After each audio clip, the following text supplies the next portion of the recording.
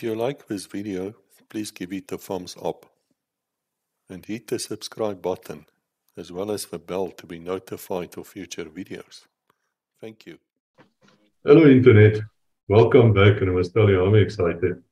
You know, we used to look at the South African Air Force as guys who just walked around. They were looking very busy and we couldn't really understand what they were doing or not doing.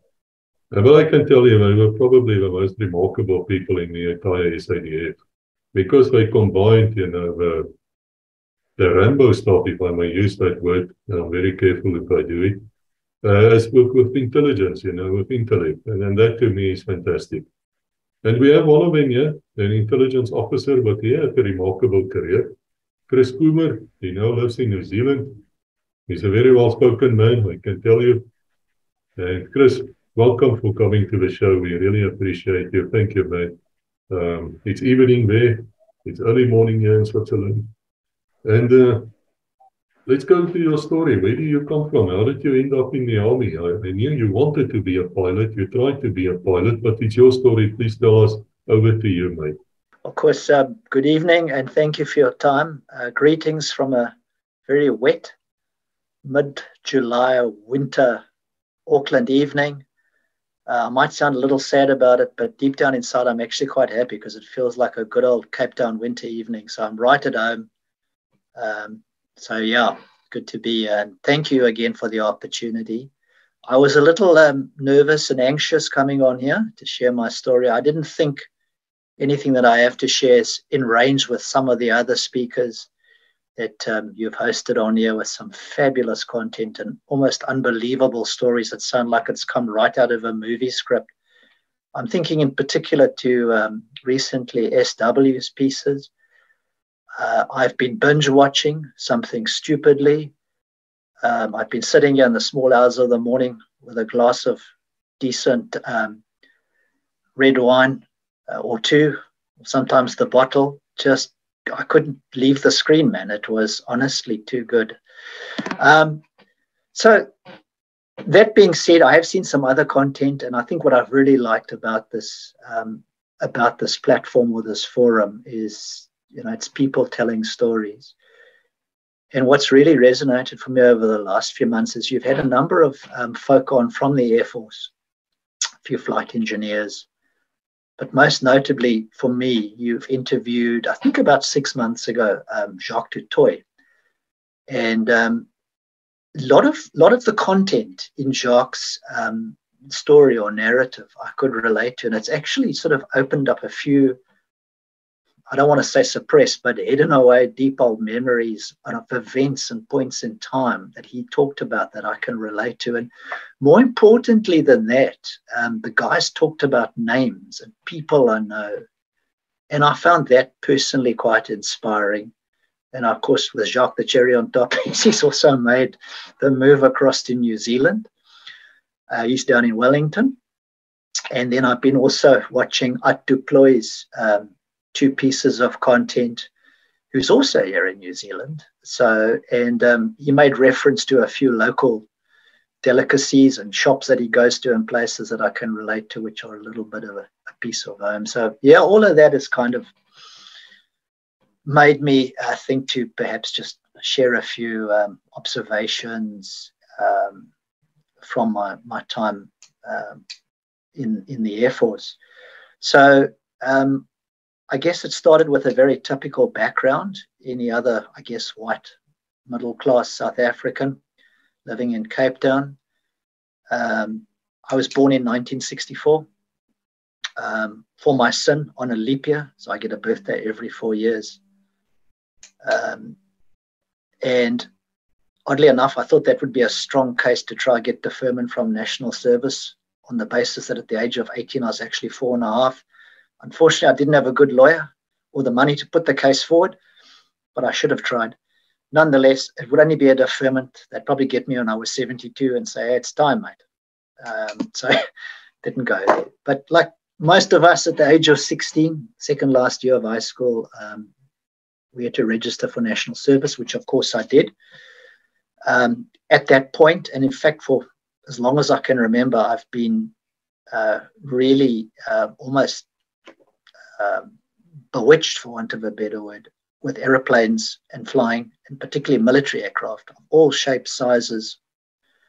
I built up over the years as a youngster a vast library, a catalogue of reference books, magazines, and I was obsessed with military history and with everything that went with it. And the context of it, I suppose, came from my father, who served in World War II. He was with the 6th South African Armoured Division in Italy. And specifically, his unit was 1st South African Special Service Battalion, which is to this day still around and has a very proud legacy, not just in that conflict, but in the years to come as well. So, mentioned I registered at 16, went through matric last year, 1981, applied for Air Force selection course as a pilot. I did it quite late in the piece because my marks were not that good, so I waited to complete my mock matric or final year exams in the hope of getting better results, which of course I didn't. But nonetheless, put the application in, because if you don't ask, you're not going to know. And I do recall, I think I got recognition or some form of acknowledgement that they were in receipt of the application and would be in contact in due course as to whether they would consider the application further or not. And I didn't really hold my hopes up very high because the academic side was pretty ordinary, for want of a better word. But nonetheless, I had my call-up papers. Again, for my sin, I got the bad ballot. I got infantry, 3 SAAF, Potchefstroom, which, oddly enough, was the same place my father went to in 1942, 40 years earlier. Back then, one Special Service Battalion was billeted in Potchefstroom. So I thought that was quite an odd coincidence, exactly 40 years later, almost to the month. Nonetheless, the day arrived, early January. I forget the exact day. It was a Monday, that I do recall. And did the usual farewell, the family, bit of heartsache, mom having a good cry. Dad drove me to the castle, got there. It's a bit awkward, you know, sort of. I think my father knew more about what was coming than I did. And of course, there's many tens of thousands of men who will tell you exactly the same thing, standing there, kind of, I don't really know what's going on. This is a bit intimidating. A lot of tears, women crying. It's just not a pleasant thing. Anyway, we got marched off across. We had to walk all the way over this bridgeway right across to the other end of Cape Town Station, and boarded a train for Potchefstroom, which was specifically just for the Potchefstroom intake. So it was quite sizable, but I did notice most of the train, or some of the train, the carriages were empty. And in due course, as we chugged along, we'd stop at pretty much every railway siding that had a station on it, and some other poor sap or two would climb on there, and this awful scene repeated itself of mothers and girlfriends having a good old cry. And the one thing I did notice was the NCOs, the corporals, were very reserved and quiet, and there was no shouting or yelling or anything really to upset anybody. And the trip itself was quite uneventful. It was just the stop-start from Cape Town all the way through to Potchefstroom. And we arrived there the following day, late in the morning. And the cordial, reserved demeanor of the NCOs rapidly dissipated, as though someone had waved a magic wand and they were in their element. And it was just not so good at that point. Lots of shouting and yelling, confused people. Into the back of the Salmon 50s, the ubiquitous roof ride. And some of those things you were really expecting because you'd spoken to other guys when you were at school who had brothers who'd done it and stuff and what have you. But the first week or so was relatively mild. And we were told the reason for it is, being from the coast, we needed adequate time to acclimatize. because I think Potch is about 5,000 feet above sea level. So the first week was, as I say, relatively mild. It was mainly about getting kitted out, going to the stores. There was quite a bit of medical work they did. We got vaccinations against things and injections and what have you. And a little bit of very basic drill, but nothing really strenuous. I think towards the end we did 1 or 2 minor runs, but it was nothing really bad. But then once that acclimatization process was finished, which was all too soon, I might add, the rubber hit the road and the party started. Well, I don't need to tell most of you watching this, but we all started to suffer the effects of it.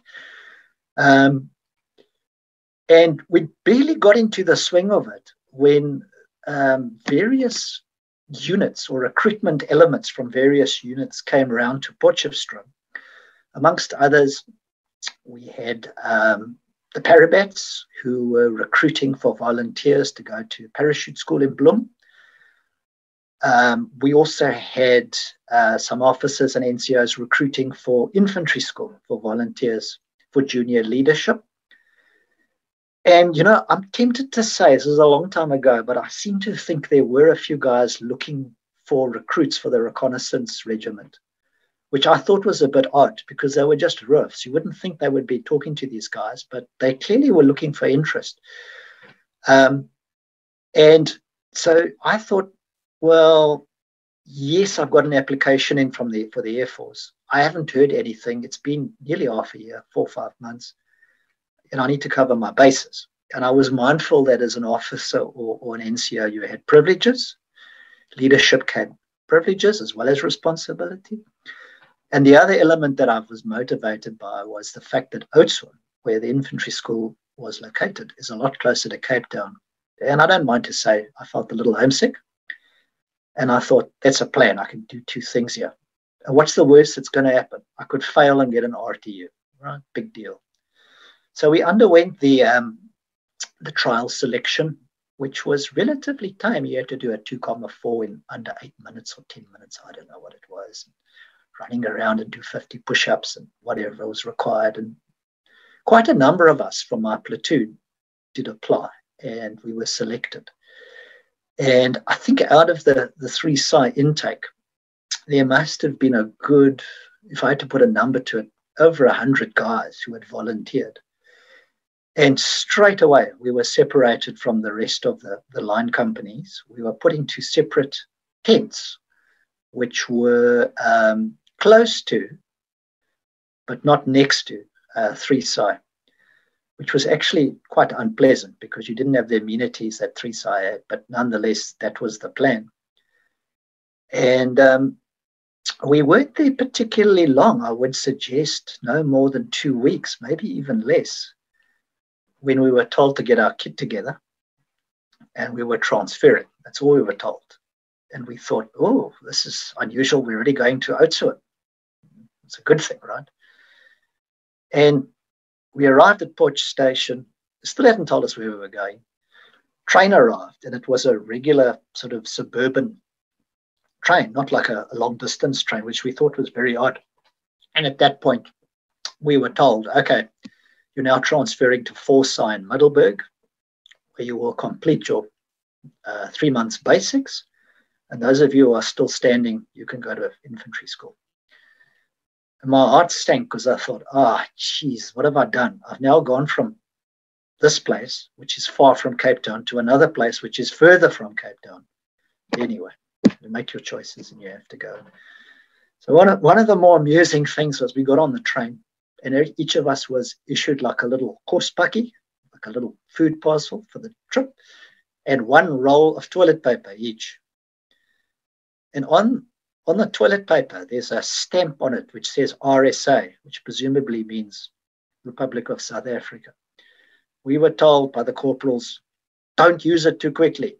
RSA, it stands for Rol Stadig Af, which in English means use slowly and sparingly. So it was a good thing. But good old army. Army not only marches on its stomach, it marches on an abundance of toilet paper too, just in case, because you never know. And another uneventful trip, we got to Middelburg.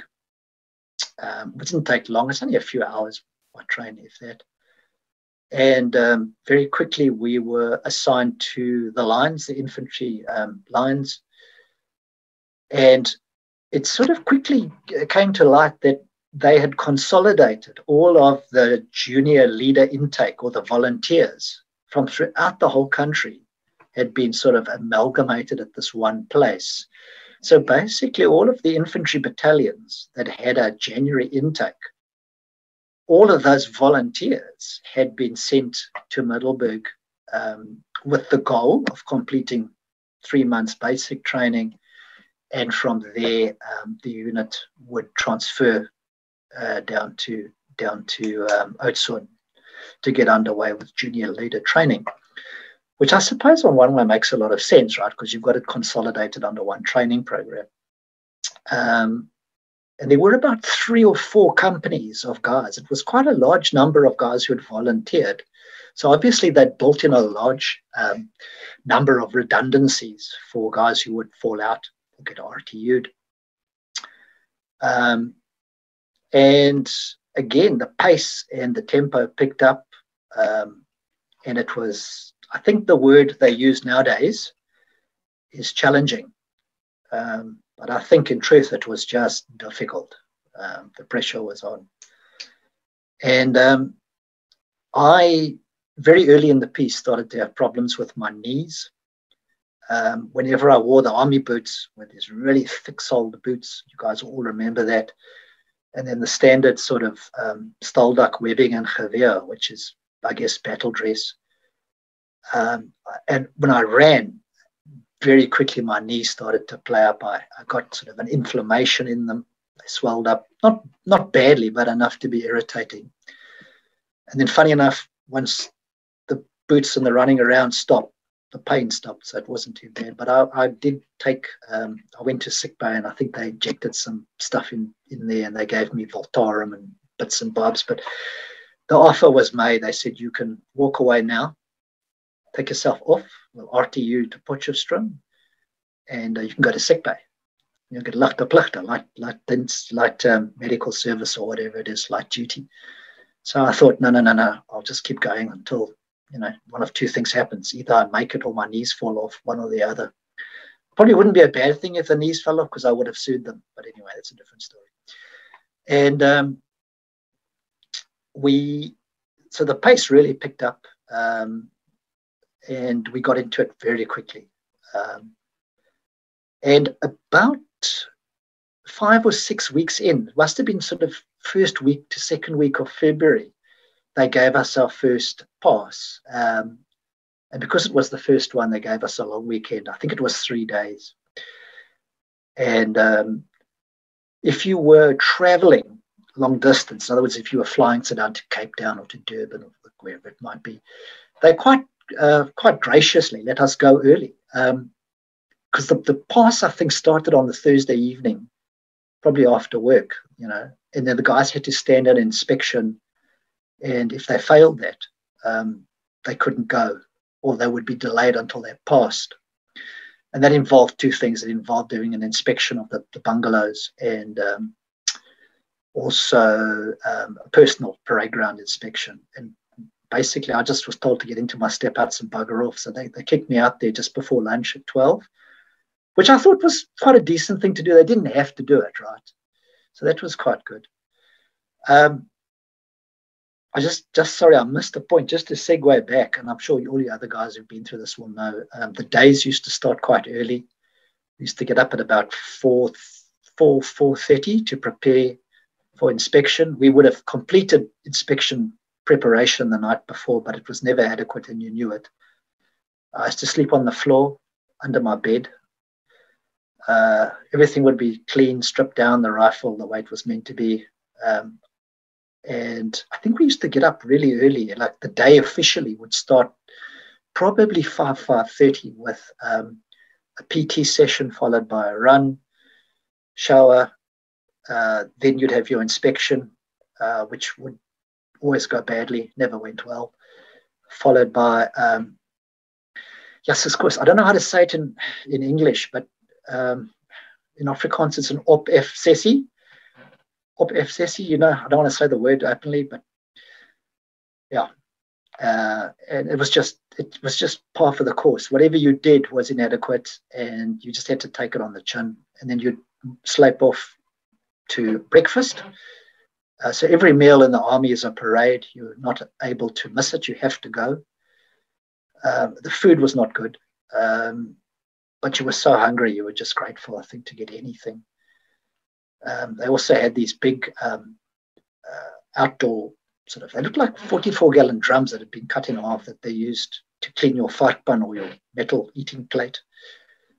The trouble was, if you were late, like, you know, if your company was the last one through the mess or the dining area, it meant the water in these cleaning troughs was tepid, cold.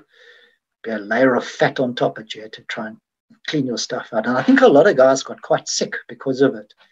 I was fortunate I never got jipper guts, but quite a few guys did get quite ill, and had to, again, they couldn't just go, oh, I'll go to sick bay for a few days, because if you did, you'd be thrown off the course. So it was a bit awkward, but anyway, it was what it was. Most of the days were a blend of drilling, basic drilling, which was appallingly bad. I mean, it was so shocking at the beginning.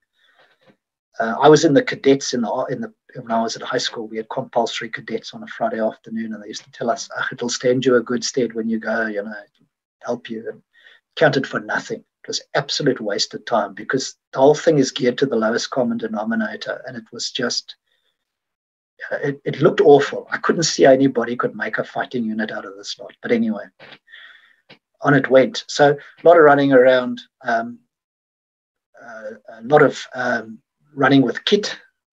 In fact, most of the memory I can remember is running, just running everywhere. Anyway, that just brings me back to I must say one thing. The lines, the bungalows at Forsyth were really good. They'd only been built a few years prior, and consequently we had an endless supply of hot water. And I know a lot of guys didn't have that they would, you know, have to shower in cold water, and it does make a difference. So that was quite good. But anyway, this first long pass came around, and I remember phoning home, talking to my dad, saying, look, I'm really worried about the fact that, you know, I haven't had anything from the Air Force. And my dad said, look, don't worry, I'll look into it. And I flew home that evening. I must say the one thing I remember very clearly was how quickly you got a lift. Honestly, I walked outside that camp down to the guys were really good. They actually drove us down in a Gary to the main road, and we all bailed out there, and cars just stopped almost instantly and picked you up. And I got a lift through to what was then Jan Smuts Airport very quickly. Got home, and my dad said to me, now listen, he said, tomorrow morning we're going to the recruitment center in Cape Town. I've got an appointment to see a captain there, and she's going to help you. Okay. And went into town, went to see her, and she was extremely helpful and really professional. And she said, okay, this is what's going to happen next. I'm going to phone these certain people at Air Force headquarters and at Air Force Training Command, and I'm going to find out where your application is. And I may not have all the answers, but I will get back to you today, because I know you've got to go back on Monday to the Army. And I do recall quite clearly, my first order of business was I left there, got a train ticket on the train back home, went home, got changed into my beach gear, grabbed my boogie board, and I went to the beach, and I spent the day on the beach. And I remember very clearly, because I remember falling asleep there, and I slept for about three hours solid. I was so tired from just basic training or whatever. Anyway, got home. Dad said, hey, here's the thing. You have to be at Air Force Training Command on Monday morning. They have slotted you onto the course. Your application was successful. And it appears they have told you that, but the signal from the Air Force to the Army, no one knows what's happened to it. So basically, a signal had been issued to say this guy needs to come up for training. But I think what happened is it got stuck at Treeside, And me, like a kippy, because I'd gone to Forsyth, had just thrown a spanner in the works, and it just went into the too hard basket. So Monday morning, my dad arranged an early flight. I think it was the first flight out from the SAA. Took the bus from Smuts up to Pretoria. They had a little SAA terminal there, bus service. And there was a guy waiting for me from Air Force Training Command. I think he was a corporal. I thought this was quite professional, and they seemed really organized. And I arrived there, and there was a large group of applicants, some in civilian clothes, some, or the majority, in various military uniforms. And there was, on the first day, a lot of processing work done for the application. And once the processing work was done, we were driven out by bus to the Institute for Aviation Medicine, which is just outside Pretoria, close to the N1, in a suburb called Verwoerdburg.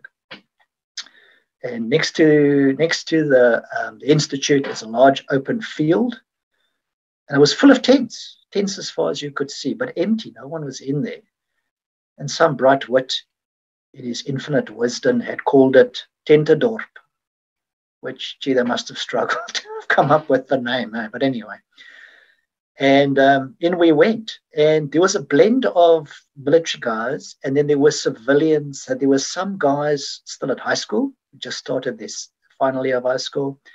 But there was quite a number of guys who were scheduled for July national service intake, who had come up for the selection course. And things got underway quite quickly. A lot of emphasis on aptitude tests, which I thought I would fail because I thought my school marks were not that hot. A lot of medical exams, cross-checks, all kinds of things. And quite intense. Went on for quite a while. Probably we were there for about a week. And then a lot of sort of interviewing. One of those sessions was hosted by a psychologist or a psychiatrist, basically trying to get an understanding of what was going on inside your skull and whether you were a suitable candidate. I think one of the things I do clearly remember was you had to have references, character references. I had one from my school, but also one from our local church, from our priest there. So I think that stood a good stead. So I think that'll tick the boxes. And as this process unfurled, various people were let go, should we say, and quite a few of guys failed the medical. The medical was very intense. It's not like a normal medical. Part of it was we were put in almost like a diving bell, like an air pressure chamber thing. And they take it up to a certain pressure, which mimics a certain altitude. I can't remember the particulars. And then they depressurize the thing quite quickly to see, whether you're physically able to cope with it. I just remember my ears popping and what have you. But anyway, and so the selection course went on, and I was still there. I think the only obstacle that really had me worried at that stage was my height. So sort of 5'5" is the limit. Anything lower than that, you can't make it. And I think I was 5'5" and a little bit. So I was just absolutely relieved that sort of trying to stand on tippy toes. The guy's saying stand flat, like he knows it. Anyway, so eventually I got through to the final part, and there was a number of us left. And at that point, it was now a case of going in front of the selection board, which is basically a series of questions that they grill you with.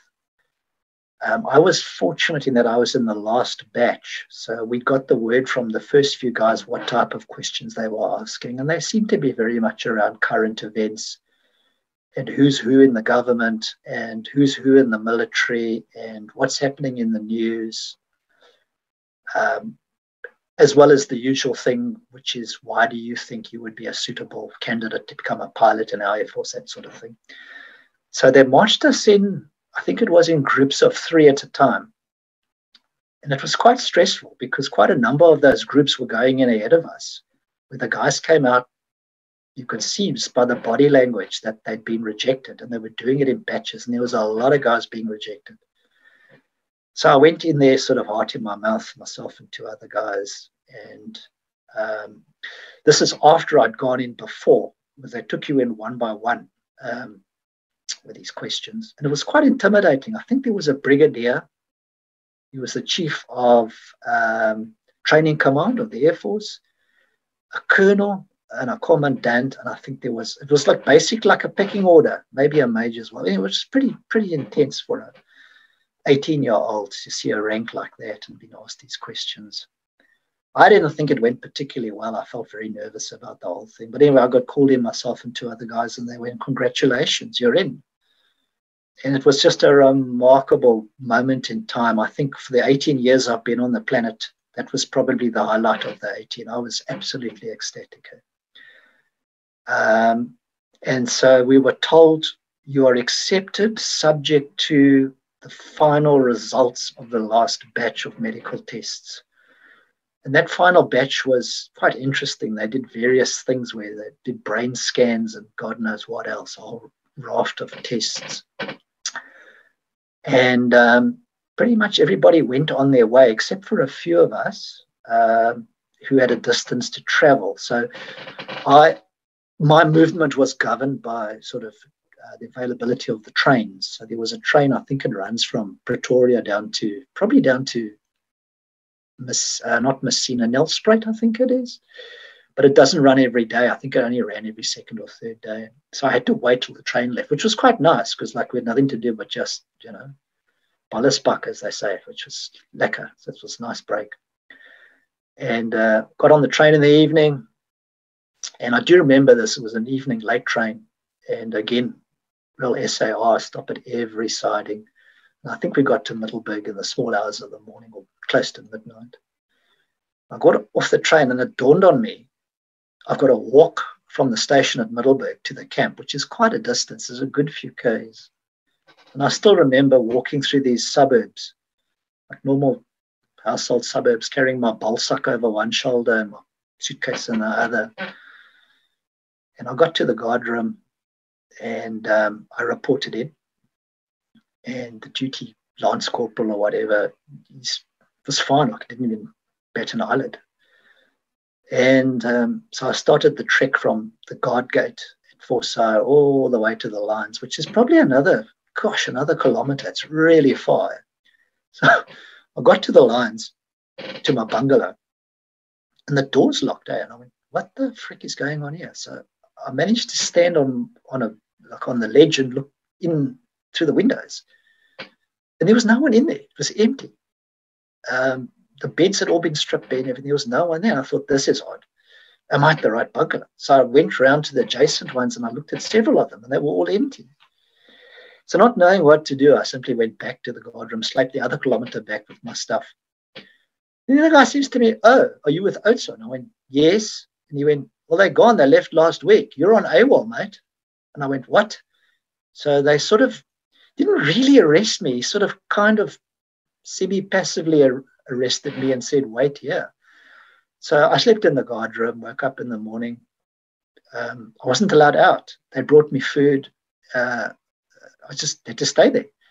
And then after a day or so, they must have checked out the story. And I was confident it would, end out well because it was all legitimate. And now they had the question what to do. Because, of course, the whole company, all of those companies that had been there had transferred out to Oatso when they got back. Apparently, the day they got back, they were told to prepare and then left. And it was quite interesting because that whole base, Forsyth, was effectively now just a ghost town. There was only a company of Omana who were there, sort of like the Haka HQ company doing administrative work. And then flanking that, there was the new roof intake for Haka company, for HQ company. And so I was simply assigned to HQ company, Haka company, which is fine. That's okay. Got something to do. And no disrespect to people who were in sort of the HQ company, but they were all sort of by and large sick, lame, and lazy. So a lot of them were, G4, K4s, and yeah. So it was quite interesting. There were a few guys who were G1, K1, but to my astonishment, I wasn't the only guy on pilot selection. There were 3 others, which was quite surprising. And the 3 others had come from other battalions who had been also, like me, seconded in to Middelburg. And obviously the signal had come through, right? And they'd sort of cherry-picked these guys out. So I don't know how they avoided not getting down there, because they went on selection course, but nonetheless they did.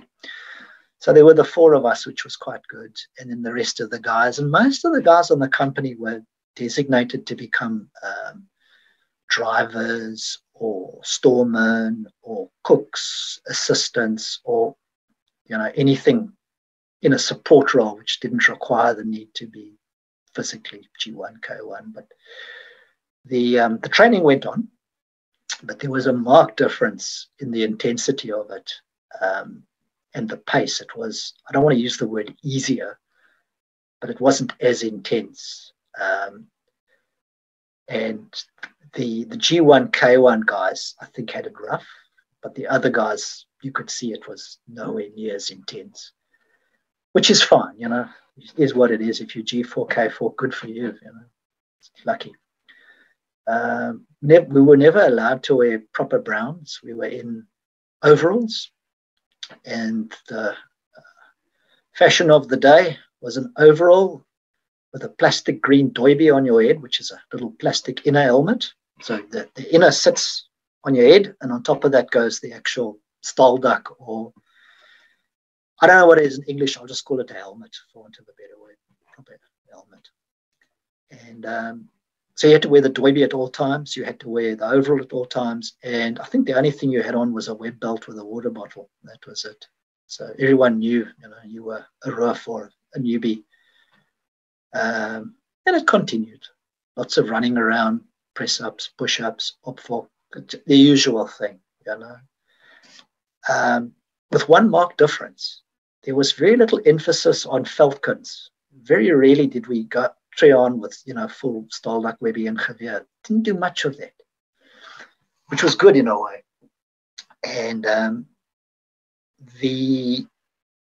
I'd been back maybe 2 weeks at the most, and a signal came saying that, you were on the course, your medical was fine, you're in. So it's just a matter of when and why. And they actually did say you've been selected to attend the next course, which is, there's 2 courses a year. There's with my year, it was 1 of 82 and 2 of 82. So there are 2 training intakes, 1 in January, 1 in July. So we were all the 4 of us were quite happy at the news, and we were now just really impatient to get out of the army and get on with our careers. And I think at that point things just become a little awkward. I think we all felt a little bit above that. This was below us. We were a bit above this. We were a bit special. I used to quite enjoy the corporals knew the 4 of us because we were all together, and they knew we'd been selected, and they were quite positive about it. But they used to, like when they called in the lines in the morning to try on or fall in, it's quite funny. They used to go try on, signers, drivers, cooks, clerks, whatever, and pilots. So they always recognized the 4 of us, which I thought was quite a nice gesture. They didn't have to do it, but they did. And anyway, things went on, and the weeks rolled by. I mentioned to you that the lines were empty. There was no one in there. And then we figured out why, because I think it must have been early March or so. A company of mech infantry came up from one side in Bloem in their nice shiny new rattles. And they were the foundation company for the conversion of Forsyth into a mechanized battalion. So I think one side were first, and then Forsyth followed as the second company to convert onto mech. So it was actually quite exciting seeing these rattles driving around. These Omana up there, they seemed to take a lot of pride in their stuff. The rattles were well looked after. They were always clean. They looked good condition. And it was quite nice having them around because you could see things that were different that you didn't see before. And they would be always riding around the camp, and they make quite a cool noise. They got this high-pitched whine, and particularly when there's like a few of them, like a platoon or 4 of them or whatever, it's quite cool to watch. There was no interaction with them whatsoever, though. They were in separate lines. We didn't eat together. There was no interaction whatsoever with the Omana. That being said, Chris, they weren't there very long, perhaps a month, and they left. And I remember it quite distinctly because I had the evening guard duty shift. We had a security area where it was fenced with this double security fence, and inside there was the vehicle park, the stores, and the ammunition bunkers, and basically all the hard end, sharp end, pointy stuff that you make war with was in there. And of course, it was properly guarded at night. So I was standing there that evening. I remember it was actually quite cold. I was quite surprised how quickly the seasons change in the Transvaal. I mean, it was probably late March, and it was already very, very cold. And on that particular evening, I used to stand guard like in the out the night. I used to put on a pair of long johns, a tracksuit, my browns, a sweater, a bush jacket, and even that was barely adequate. It was really cold. So on that particular evening, I thought I'd be smart. I'd taken a blanket from the guard room, and I was standing by the main eck there by the gate at the security area. There were always 2 of us on guard duty. And I had this blanket on, and I had it over my head because we weren't issued balaclavas, which I thought was odd. But anyway, and we didn't have greatcoats. I had this thing on. Anyway, these guys are running around. It's like 2 a.m, manning up these rattles and fueling them, and it looked like it was something really urgent or serious. And I do remember a corporal walking past me. He was in a rush, and he hurled abuse at me, saying, I don't remember the exact words, but the gist of it, wat die F staan jy so met daai kombersie lyk soos 'n effing Arabier, which loosely translates as, what the are you doing with a blanket on your head? You look like a effing Arab, which is just so wrong on so many levels, But anyway, it's all good. And off they went, in the middle of the night, this convoy of rattles and supporting SAMLs, and they're gone. And they never came back. So I assume they must have gone up to the operational area, and basically Forsyth became a ghost town again.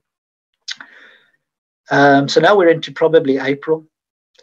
I mentioned to you that sort of the pace and the tone of the training didn't seem as intense, but it was still, it was still a difficult time. It certainly wasn't a party. We would go to the shooting range, I think, every second week. We didn't go every week, every second week, which was quite mercifully a good thing because we did very little shooting on the range. We did a lot of running and push-ups and all kinds of horrible things. So it didn't really bug me at all. But on one particular occasion, I went there, and it was a hard day. It was a bad day. They just really gave us a tough time, worse than normal.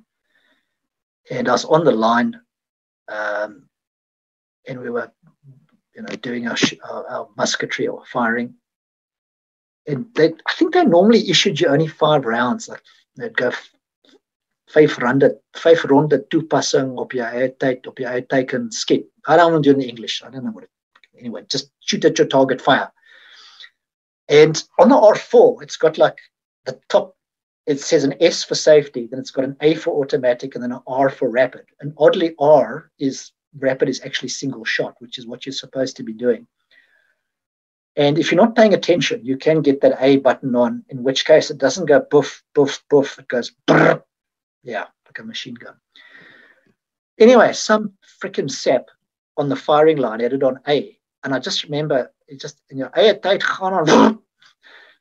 And I remember laughing to myself thinking, I don't know who you are, but you're in for a shit time. It's going to come down. And I just squeezed off my 5 rounds and stark fear and the usual thing. And then the corporal comes up and I don't know how they did it, but they identified either me or this guy next to me as being the guilty parties for inadvertently ripping off an automatic burst. And I know it wasn't me, because I remember laughing to myself thinking, this oak's in trouble, whatever it is. And the guy next to me was one of these G4, K4 guys. So he also sweared flatly it wasn't him. And in fairness to the guy, it may not have been. I don't know. I just don't know how they made the selection out of 30 or 40 guys on the firing line. It was us. Anyway, so the G4, K4 guy he was told, you're getting lines. You have to write out 1,000 times, I will not fire my rifle on automatic or whatever. And they said for me, okay, well, for you, here's a case of 5.56 ammo. Take that, your rifle. And I think we were on the 100-meter marker. I can't remember. He's run to the 500-meter marker and come back. And I was not in a great state. I was feeling it a bit. It was hot. I'd been running around already. And off I went trying to carry this box. And it's not a very practical thing to carry, particularly with the rifle, because we didn't have rifle straps. You couldn't sling the weapon over your back. So I tried to jimmy the rifle in the webbing, and that didn't work. And then I tried to put it between the ropes on the thing, and it's falling off. And I must have got it best halfway. And then something within me just snapped. And I just went, I'm not doing this. I am not going to do this. And I just put down the ammo case, and I remember sitting down on it, and I thought, what are they going to do? What are they going to do to me? I'm not even meant to be here. I was meant to be in the Air Force. And it was almost like a moment of anger, which is quite out of my character. I'm not really that way inclined, but anyway, it's how I felt. And instantly the Gary came racing up with a corporal, and he hurled abuse and obscenities at me and threw the ammo case in the back of the Gary, and he rode back, and I was told to run back with my rifle above my head, and which I did to the best of my ability. And yeah, basically there was more running after that, and the day ended. And we thought, okay, we'll get in the SAAMLs, the troop carriers, and go back. And then in the back of the SAAMLs, I think it was a SAAML 100 there, a flatbed they brought in, and it was full of tarred poles. I just knew instantly what this meant. And we were basically put 2 guys onto a pole, and we were told, you're going to run back from here to the main road on the gravel road. And from there, the troop carriers will take you back, which is like it's a couple of kilometers. And I just went, there is no way I'm going to do this. I can't. I physically am finished. And funny enough, the other guy on the pole, they were really good about it. They always made sure that the heights were the same, so that you couldn't lose momentum. And the other guy, can I mention names on this? Is it all right? It's not in a bad way. It is okay. He's a wonderful guy. He's a gentleman named of Rodney King, which I know is a weird surname, Rodney King, right? But that's his name. So Rodney, like me, he was one of the pilot trainees to go in. And just by side note, Rodney is still in the Air Force. I don't know if you're watching this, mate. I hope you are well. He's a senior colonel at Air Force headquarters. He's done very well in his career. Really good guy. Anyway, Rodney was I think Rodney was behind me and I was in the front, and off we went. And I thought, well, I better do the best I can. Everyone else is trying. And this went on, and there was just no end to it. Go to this bush, go to that tree, go around this, go around that. And I just thought, no, enough. I wasn't feeling well. I actually felt sick. I was weak on my legs. My knees were in agony. And I just went, I've had enough. So I just fell over. And I just wouldn't get up. And so I remember the corporal coming up to me, and he picked me up by the back of my webbing. And I just hung there. I just pretended I'd passed out. I'm not going to do it. And they picked me up and put me again in the back of the Gary. And this is where the serious bit comes in, because I woke up the next morning in sickbay. And I have no recollection other than getting into the back of that Gary and waking up the next morning.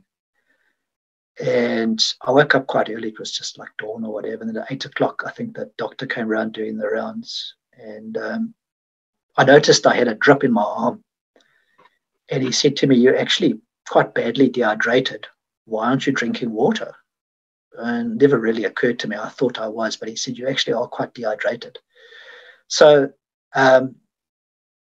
the part of me falling over whilst, I consciously did it, there is some truth in it that I was probably close to my end. And I just remember my knees were like I was in agony, man, really painful.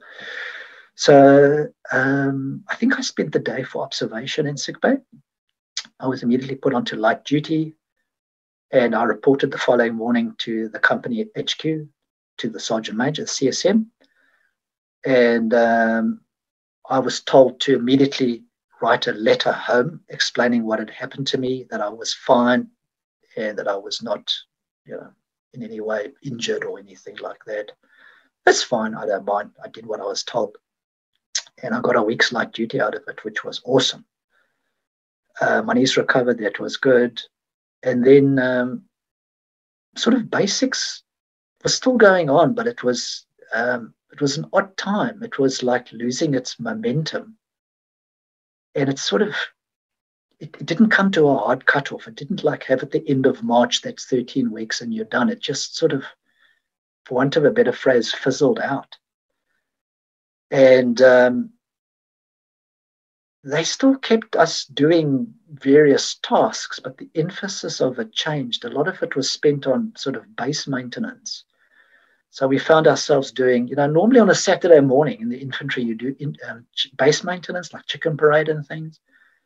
We seemed to be doing it every second day, and it was a lot more expanded. So stuff like sort of, they'd give you a shovel and you have to go scuffle the grass out in the veld next to the road, and a lot of actually working on the road, because all the roads were gravel. There's only one tarred road around there. You seemed to always be out there fixing the road, which seemed an odd thing to be doing. And then just normally a lot of drill, a lot of marching and light PT and whatever. But no one was really sure whether basics really was over or not.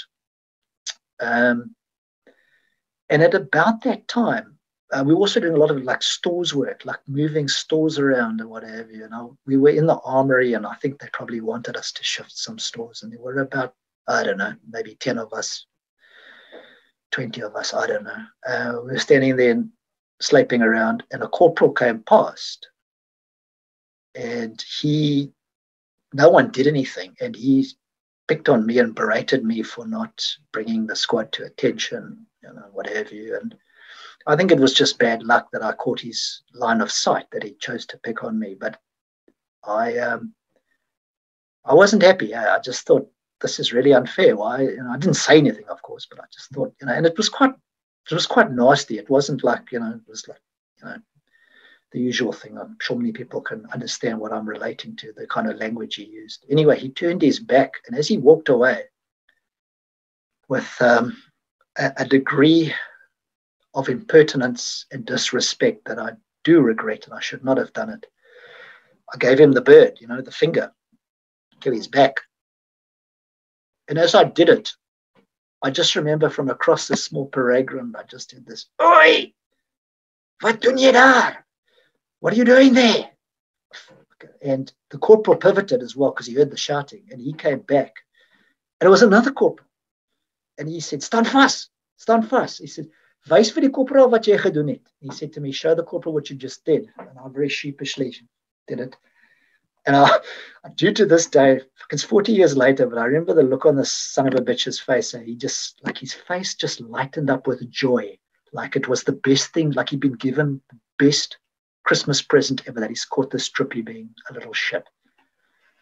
Anyway, long story short, they said to me, "You must report to the staff sergeant who was in command of the motor pool for, let's say, correctional PT training at 4 o'clock or 4:30 at the end of the day." And I was to report there in Browns with a T-shirt, boots and everything, T-shirt. And I knew instantly what was going to happen. So they had a thing called doggies, and doggies was a disciplinary procedure where they took a SAAF tire, I think from a SAAF 100, and they had a rope harness that you had to obviously put the harness on and run towing this tire, which is,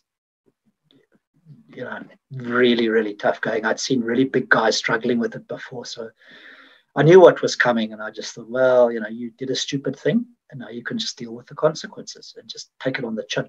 So I went in there, and the staff sergeant there, he was a flippin' monster of a man, over 6 foot.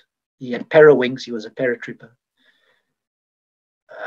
probably massively disgruntled that he had this crappy job being in charge of the motor pool. So probably had a chip on his shoulder, and just, yeah, I walked in there and he basically, he said to an Afrikaans, are you one of those 4 pilots? Like, he knew who I was.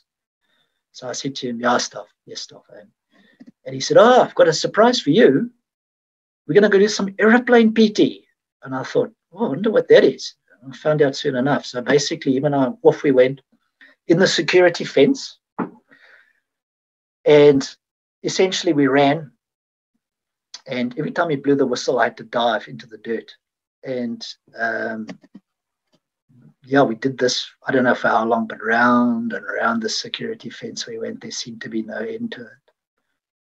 And I don't know, after some time, it stopped. And he basically gave me another verbal berating, which is fine. I had it coming. And I slaped off feeling sorry for myself back to the lines.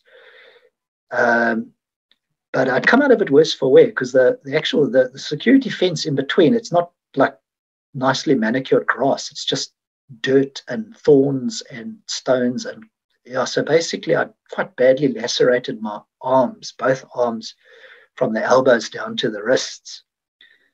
Little bits of stone and thorns and stuff being plucked out afterwards.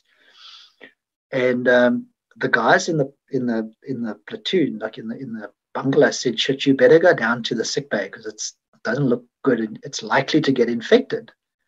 And I do remember sitting there going, yeah, I hope so. I hope it gets infected, and I hope I get really sick, and then they can deal with the consequences. It was just, really bad headspace I was in.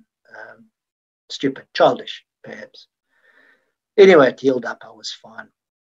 And shortly after that, a rumor circulated that because our basic training had been so poor or inadequate, a decision had been made to transfer, I think, the G1, K1 guys, not the G4 or the Siklam and Lazy, only the physically fit ones, to be transferred to, I think it is SAAF, which is in Uppington. They apparently have a July intake. And the plan was these 30 or 40 or 50 guys who were physically fit, for this, they'll do basics over again, do it properly this time, which I thought was horrifying. It sounded like a terrible idea, but you always hear rumors, and you never know if it's true or not. But the prospect was not good. But even worse was the thought that if they managed to lose one signal between 3SAAF and 4SAAF for me to go on application, they're probably going to lose this signal for the transfer. And all 4 of us started to panic. And we did what 18-year-olds do. We picked up the phone and phoned their parents. This is not good. You need to get us out of here. And so basically what happened is all of our parents phoned this guy, Captain Kutsia, who was in charge of the pilot's training schedule, if you will. And very quickly after that, we got transfers. And we were just elated to be out of there. We thought we dodged a bullet. And we said goodbye, and we were gone. And that was it. No love lost. And we arrived at Valhalla. We were sent to Valhalla, the Air Force Gymnasium. And it didn't go too well. We were called into a meeting, and this guy came, this Captain Kutsia was there, and he addressed us, and he basically named us, all 4 of us, going, why am I getting phone calls from your parents, and blah, blah, blah. And it's like, okay, all right, whatever. And that passed, and then we were put on the parade ground, and we were given a very thorough drill session by the company sergeant major, which in the Air Force is a warrant officer. And I think the problem was our basics were so bad, most of the stuff we didn't understand. I've never heard of skeins, lungs, rechts, whatever. What the hell is that? And so it just was a mess. I think some of the other guys who'd come from the other units who'd done proper basics were in with us. They were really angry. Because what then happened is they said, the major who was there, was the squadron commander, he came out and said, yep, we had thought that you were unprepared to be part of this Air Force. Your poor performance demonstrates that is the case. We have decided that for the next 3 months, you will do basics over in the Air Force. And I just, oh no. Some of the guys were just the hell in with us, because it was basically the 4 of us. There were a few others who weren't too crash hot either, but it was really our fault. So at that point in time, the Air Force had they had a April-May intake, I think it was, for permanent force members, which is quite a small intake. There were probably no more than, if I had to guess, 200 guys in total, including us. So we were streamed into that, and off we went with basics version 2, which I didn't think was possibly as bad as the Army experience. And I think it's probably because we'd gone through it again or before, so we knew what we were in for. But I think possibly it probably was as bad, but we just didn't really realize it. It certainly was nothing like that infantry selection course basics. That was horrendous in comparison. And the emphasis was a little different in the Air Force. There was more emphasis on drill, a lot of emphasis on drill. And the physical training side of it was more structured in the sense of there was a lot of PT where you would do form up as they didn't have platoons. We used to have flights, and your flight would do PT maybe twice a day. But you'd have the usual running around trees and crap and whatever, very similar. But what was interesting was we weren't issued with any battle kit. There was no Staldag, Webbing, Geweer, none of that. What we were issued with was a thing called they called it an R3, which I've learned is in Europe called a G3 rifle. This thing, I suspect they had somehow acquired from the Portuguese when they exited either Angola or Mozambique, because I have seen photographs of Portuguese soldiers with these things. But it's not a particularly inspiring weapon. It looks like a child's play toy. It's made out of stamped metal, but the quality of it didn't seem particularly good. And none of it fitted together properly. Like there was play in the butt. The butt actually, a plastic butt moved.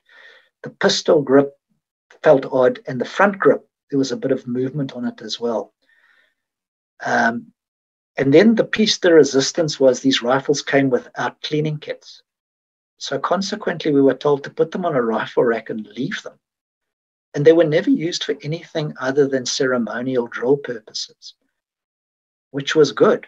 We never used them for anything other than that. I can tell you we went to the firing range or the shooting range once in Air Force Basics, only once. And I think the part that impressed me was instead of going there in Samels or Bedfords, we went in buses. We were bused to the shooting range. It's the Air Force, we do things properly. And it was quite an amusing morning because we went on the firing line with these R3s. We were told to oil them because they hadn't been oiled, so we did. And I think I maybe squeezed off at best 3 or 4 rounds and the thing promptly jammed. And up and down the firing line, my peers were having similar experiences. And the PTIs had their hands full clearing stoppages. And none of us really were properly trained on the weapon, so no one really knew what to do. So he would come and take the weapon and clear it. And I don't think you could call it a successful day. But anyway, we had discharged our weapons, followed by cleaning, which was interesting because there were no cleaning kits except a handful. So basically, I think our flight, we probably had at best 2 of them for 30 guys. And the 2 PTIs were they were essentially doing it for us because no one really quite knew how to do it properly. So it was quite an unusual day. Anyway, that was my one and only experience on the rifle range in the Air Force. Other than that, I thought the experience was pretty good. I don't know if it was because we were permanent force volunteers, but I did feel we were treated relatively well. The one marked thing I noted was an improvement in the quality of the food. We were still eating off metal trays, the varkpans, but the food was notably better. And there was more of it. So one of my memories of the army was going to bed virtually every night hungry. I never had that experience in the Air Force. We were properly fed. And the one thing that always struck a chord for me on a personal note was the flight sergeant who was in command of the mess, the troops mess. Occasionally on some Sundays, not all the time, but some Sundays, his family would come in, like his wife, the Oma and the kids, and they would sort of skip up for the trips and serve the trips. And I actually thought that was a really decent thing to do because, you know, it's their time, it's their Sunday. They don't have to be doing this, and yet they did. And I thought that was a really nice gesture. And I'd like to think the guys appreciated it. I probably didn't so much at the time, but, you know, hindsight, you think about it, it was a really decent thing to do. And, yeah, the rest of it was pretty similar, I guess, to the army, lots of inspections. But sort of it was highly disciplined, but in a more kind of professional way. The PTIs were mainly not national service. They were mainly proper short service or standing force, permanent force members. And the other thing that always I remember quite clearly is our squadron sergeant major or warrant officer was an elderling in the NG Kerks, in the NG Kirk. So he was a very, obviously very devoted religious man and did not take kindly to swearing. And he would become visibly quite angry if anybody used any expletive. So I thought that was possibly quite a good thing. You know, you don't really expect that sort of thing. This went on for about 3 months. Unlike Army Basics, this had a hard cutoff. We finished sometime around about the middle of the year, June, July of 82. We had a really good passing out parade. The Air Force band played. We were in our blues, our step outs. It was quite an enjoyable experience, I thought, because you felt like you'd ticked a box on the road of your career. You're probably going to note throughout my story, I will reference food. Food plays a big thing for me. I like my food. And I think food in the military is always a measure of how good or bad the experience is. And at roughly this time, I discovered one of the most wonderful things I've ever eaten. So we had a little Sawi cafe there, and one night we went there and I discovered a thing called a Fit Cook burger, which coming from Cape Town, I'd never heard of before. But basically, it's for those of you who are not from South Africa, it's a burger served on, well, basically on a donut, an unglazed, unsweetened donut. And it is a thing of joy. It's difficult to articulate and explain, but that was just the bomb. And the other thing I noticed was, although we had parades for meals, on the weekends, they would like appoint a bungalow bill. The bungalow bill who was in charge of the bungalow, the troops, the section or flight or whatever, he'd be responsible for getting the guys up to go up, march up for dinner or lunch or whatever. The corporals basically, or the corporals and sergeant stuff basically disappeared on the weekend. It's not like the army. Sort of Friday, 4 o'clock, it stops. And the weekends, although you couldn't get out the camp, you were left alone. And so Bungalow Bill, he'd be responsible to march you up. And if you didn't want to go have dinner, no one's going to force you. It wasn't like that during the week, right? It's different. So it was quite good. Anyway, we finished and we had to wait, I think, a few months before we could transit into the Air Force College to start officer training. It was a couple of months. I think there was a gap. So at that time, we were used in whatever capacity the Air Force required us to be, which was quite often attending parades. We marched at a number of parades. I do recall we went to Bloemfontein. I forget who it was, but one of the state presidents, the older ones, had passed away. So it was sort of August, around about this time in 82. We went down there by train and we participated in his funeral parade. And there was always some parade somewhere doing something. And we did a lot of guard duty was the other thing. And it's quite funny. We had a swimming pool there at the Air Force Gymnasium. And adjacent to the gym, there was like a room which had a sauna in it, hot sauna. And so if you were on guard duty in the early hours of the morning, there's always two of you. What we used to do is the one guy would stand outside and the other one would go in, and you'd get like 10 minutes in the sauna just to warm up, and then you'd like rotate whistle, and then if the corporal did come, you'd call out, whatever. But yeah, it was what it was, right?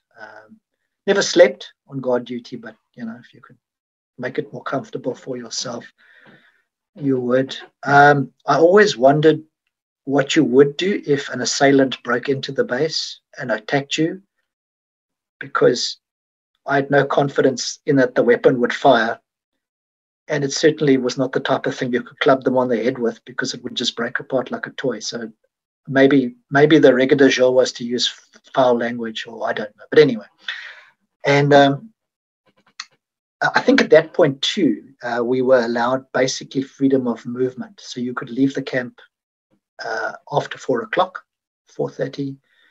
And basically everyone just did their own thing. Like in the evenings, guys went out. We used to go to movies, did what we wanted. I do recall we would quite often go out to Pretoria and catch a film or do what we wanted. It was quite a good time. And we saw one particular movie. It was like a horror film, I remember. I don't really like those sort of films. It was like, come here to watch a horror film. Got back, and it was to do with werewolves or something. I thought the thing was quite frightening. And a few days later, I remember in the bungalow we're sleeping, early hours of the morning, and I heard this like scratching noise by the door, like someone knocking. And I just ignored it. And they said, "Who's there? Wie's daar? Who's at the door?" And I said, "Just leave it, man." And it persisted. And then one of my peers, one of my colleagues said, "Coomer, you're closest to the door. Just go have a look what it is, man." So I got up and I opened the door and I did the "Wie's daar?" And I just saw out of my right side at the bottom, I saw movement. It's dark. And all I could see was, it looked to me like a wolf's head. It was actually a jakkals, but I'll give you the context. And of course, I screamed like a little bitch and jumped back and ran and hid. And they all laughed at me. And basically, this guy stuck his head around the corner holding a jakkals head. And they'd set up a prank just to pick on me. So I'm quite often the butt of jokes. I don't mind. I enjoy laughing. I like making other people laugh. So that's all right. It was quite funny though. Anyway, time passed and we went across to the Air Force College to start officers training, which again was a 3-month module or block of training. And unusually we arrived on a Friday. And that is unusual because normally things start on a Monday in the military. And we arrived there Friday morning. And the morning part was pretty routine and administrative geared. You clad in, got trommels and whatever you were required to get and billeted. And then I think lunchtime arrived 12:30, and then it was like a light switch. And this thing called Operation Gogga began. And Operation Gogga is your induction into officer training, where you basically have a very bad time for about a day and a half. This involved no meals. I think the only food we got was millipap, water. I don't think we got coffee or tea, but we were basically just given a miniaturized version of basic training all over again, with sleep deprivation. So you weren't able to sleep at night. They came around it every 2 hours or so and basically made your life difficult. And this went on and on and on throughout Saturday, went on through Sunday. And then I think in the afternoon, late in the afternoon, they said, "Okay, it's done, finished. Welcome to officer training. Okay, now you know what you can expect." And off we went to start officer training, which I don't think the physical side of it was anything worse than what we had been through, but it was far more interesting because you now had formal classes learning about the administrative side of the Air Force. I think we did a module in military law. We learned all about military administration and writing, how to write military documents, sit reps, int reps, whatever was required. You were taught and learned that. And it was different. And I think that's the part that was quite appealing, is it felt like you were doing something of value as opposed to running around from one bush to another with a rifle above your head or whatever it is you were doing. Also, again, the drill component, big part of it. Again, we need to pause and look at the food. Again, a marked improvement. And this time we now had plates and cutlery. And I suppose the most exciting part was we were officially officer candidates or COs. And what that entailed was wearing a white strap around your hat and little white plastic strips on your epaulets, which you might think is quite a good thing because, you're now in the zone. You're halfway getting to where you need to be. But in actual fact, it's quite the reverse. It's arguably the lowest rank in the military, officer candidate. And to give you some context, there's a standing joke that in terms of the disciplinary procedure, the officer will vent his fury on the NCO, who in turn will take it out on the troop. The troop will kick the dog, and the dog will bite the CO. So you know very clearly where you are in the pecking order. And the problem with the bloody Air Force is because you've got that stupid white strap on your hat, you stand out like you know what. So, yeah, anyway. So the course itself, I actually quite enjoy. I think we all enjoyed it. It was quite good. There were obviously pilot trainees. There were probably 50 to 60 guys who were mustered as pilots or pilot trainees. And quite a large, maybe not as many, but a large number of guys who were permanent force in other disciplines within the Air Force, be it logistics or operations or intelligence or whatever the other field might be. Quite a few guys in ComOps in my flight. So ComOps are communication operations, which is, I think, a subset of intelligence where basically it's like, call it PR. Air Force PR, for want of a better word. So it was quite a diverse group of guys, good group of guys. We got along very well. And we did occasionally go on route marches. And the purpose of the route marches were to prepare for, which I think they called adventure training. And adventure training was near the tail end of the 3 months, where we went out to the Eastern Transvaal, in buses, of course, not in trucks. And funnily enough, we stopped at Middelburg to refuel. I have a photograph of it that you can see there. I'm standing there with my back to the camera, which was, for me, quite nice going back there, not having to do it, not being in the same position I had been before. And off we went to the Eastern Transvaal. I don't recall the area, but it was in fairly mountainous areas. I got a funny feeling it may have been adjacent to the Bladder River Canyon area, or in that area. There's a mountain range there before the high veld ends. It dramatically drops down to the low veld, roundabout somewhere there. And for about a week, we did route marches up and down in the mountains, and that was quite strenuous. It was also really enjoyable. The countryside was absolutely amazing.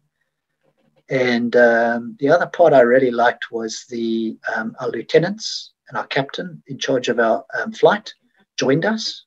They didn't not participate. They marched with us, which was, I thought, pretty good. It was real leadership from the front, and there was a good sort of sense of camaraderie. And it was, maybe it's 40 years later, but it seems to stay in my mind that it was a good experience. And we had a nice barbecue at the end, and they shouted us a couple of beers, which was really lekker. I really enjoyed that. And then we sat exams. We had to write several exam modules before passing out,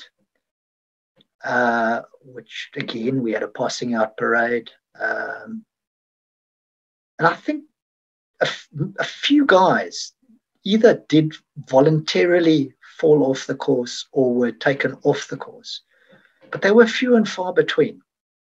And I think it probably says something for the element of the selection course, but I think it also is a reflection on the quality of the course, that it was done in such a way that if you applied yourself, you'd have to be thick as proverbial to get thrown off. It wasn't that hard. You just had to make an effort. So it was quite a good experience. I quite enjoyed it. And so this takes us up to roughly the tail end of 82. There was a very brief period of mulling around for maybe a few weeks, maybe a month, before we got leave for Christmas. I got home for Christmas, which was really awesome.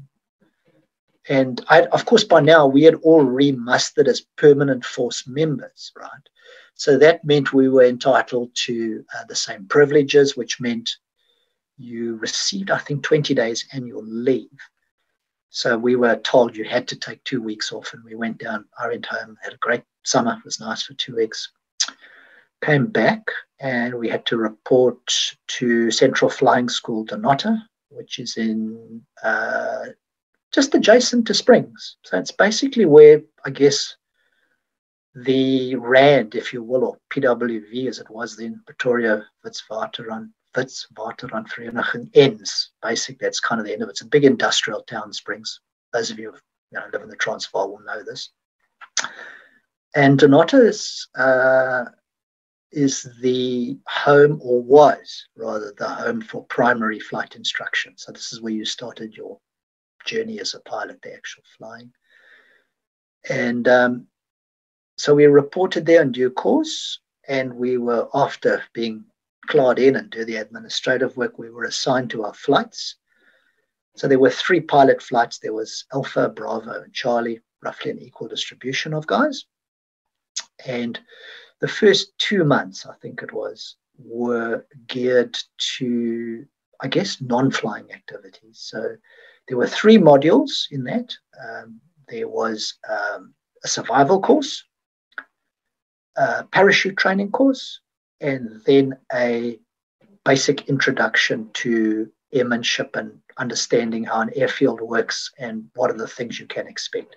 So basically, we rotated it. So each one of the flights did one of the modules at that point in time.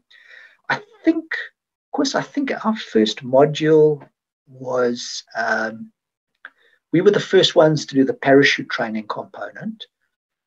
And the DAC DC-3 came in, a Dakota came up from Bloem, picked us up. I think there were about 18 or 20 of us. We all jumped in. It was quite exciting. None of us had been in a military aircraft before, so this was super awesome. And they ferried us down, or flew us down to Bloem. I had a little Kodak Instamatic 35mm camera. I've got a photograph here of the flight deck of the DAC. The pilots knew, we were recruits, and they were actually really cool. They let the guys come through on the flight deck, and as long as you didn't touch anything or disturb them, you could take all the photographs you wanted. So here's my photograph of a DC-3 flight deck. And we arrived at Bloem. So there was, I don't know if it's still there, but there was an operational Air Force base called Bloemspruit at Bloemfontein. So we debussed there, and the Air Force drove us from there to 1 parachute battalion, where we would undertake, I was tempted to say a crash course, but that would be a dreadful turn of phrase. Let's just say an intensive little training course, how to learn to jump out of a burning aeroplane, I suppose. Anyway, so we went in there, and there was a bit of trepidation because we weren't quite sure how we'd be received. And technically, they could treat us badly because we're just COs, we're not officers. So the guys were a little nervous about that, and everybody knew that paratroopers really had a tough time. Their training was very intensive. We knew all about running around with marbles and bricks and poles. And we were quite fearful that this would happen. But fortunately, it was completely the contrary to that. We were in a bungalow, but we were kept completely separate from the troops. And we ate in the officers' mess. There was like a separate sort of dining room, which I think they used for formal dinners and events and things. And we were served in there. So that was quite good. They actually treated us pretty well. We did do a bit of running around, but it was nothing really horrific. I've got some photographs I'll share with you. You can see we did some training here. So we went into this hangar, and this is sort of the introductory bit around understanding the mechanics of jumping in a parachute, hanging in a harness, what the drills are you need to do. And I think 40 years on now, if you threw me out of an aeroplane, I still would remember what are the things to do. I remember this, there was like all this sort of command and stuff, and then you put your hands down, parachute up, you put your arms up, you hold the straps. You then had to sort of pivot in this harness, look up, look down, make sure everything was right and the canopy had opened and what have you. And then there was a specific way to land. So you had to slightly just hold your knees, your legs in, just slightly bend your knees. And they had this, which you'll see in the photograph, this harness rigged where they would swing you from side to side. Your buddies would pull you on a rope, and you were taught the proper procedure, how to land and not break an ankle or walk away with as little damage to yourself as possible, and presumably also as little damage as possible to their precious, expensive parachute, which were not cheap. And we all did this, went through this, and this culminated a few days later in a visit to what's called the Advertise, or in English, the ape cage. And you'll just see from the photographs, the cage is designed to replicate the experience of jumping out of an aircraft. And everybody got to do that 2 or 3 times. It's quite intimidating, but I think after the first time, you're quite keen to do it again. It's quite an adrenaline rush. Also at the back of the Advertise, there's a thing called, most of these things I know in Afrikaans, in English it's difficult. It's called a vierkas or something. And basically what it is, it's a rig. It's attached to a harness, and you jump out this thing and you fall. But as you fall, this thing's got a fan attached, and the air resistance acts as a brake. So you fall at the same speed as you do out of an aircraft with a parachute. So we did all of this, and I think at the end, everybody was really quite keen to actually do a jump. They were up for it. But we were told, don't even entertain the idea. You're not allowed.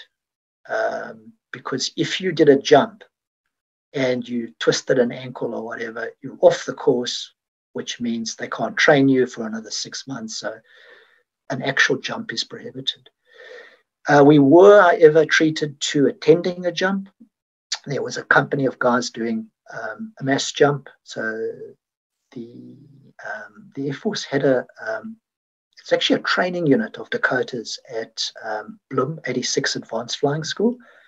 So the guys, the pilots who came on that conversion course onto multi-engine conversion, part of their training was to do parajumps, or to take guys on parajumps rather.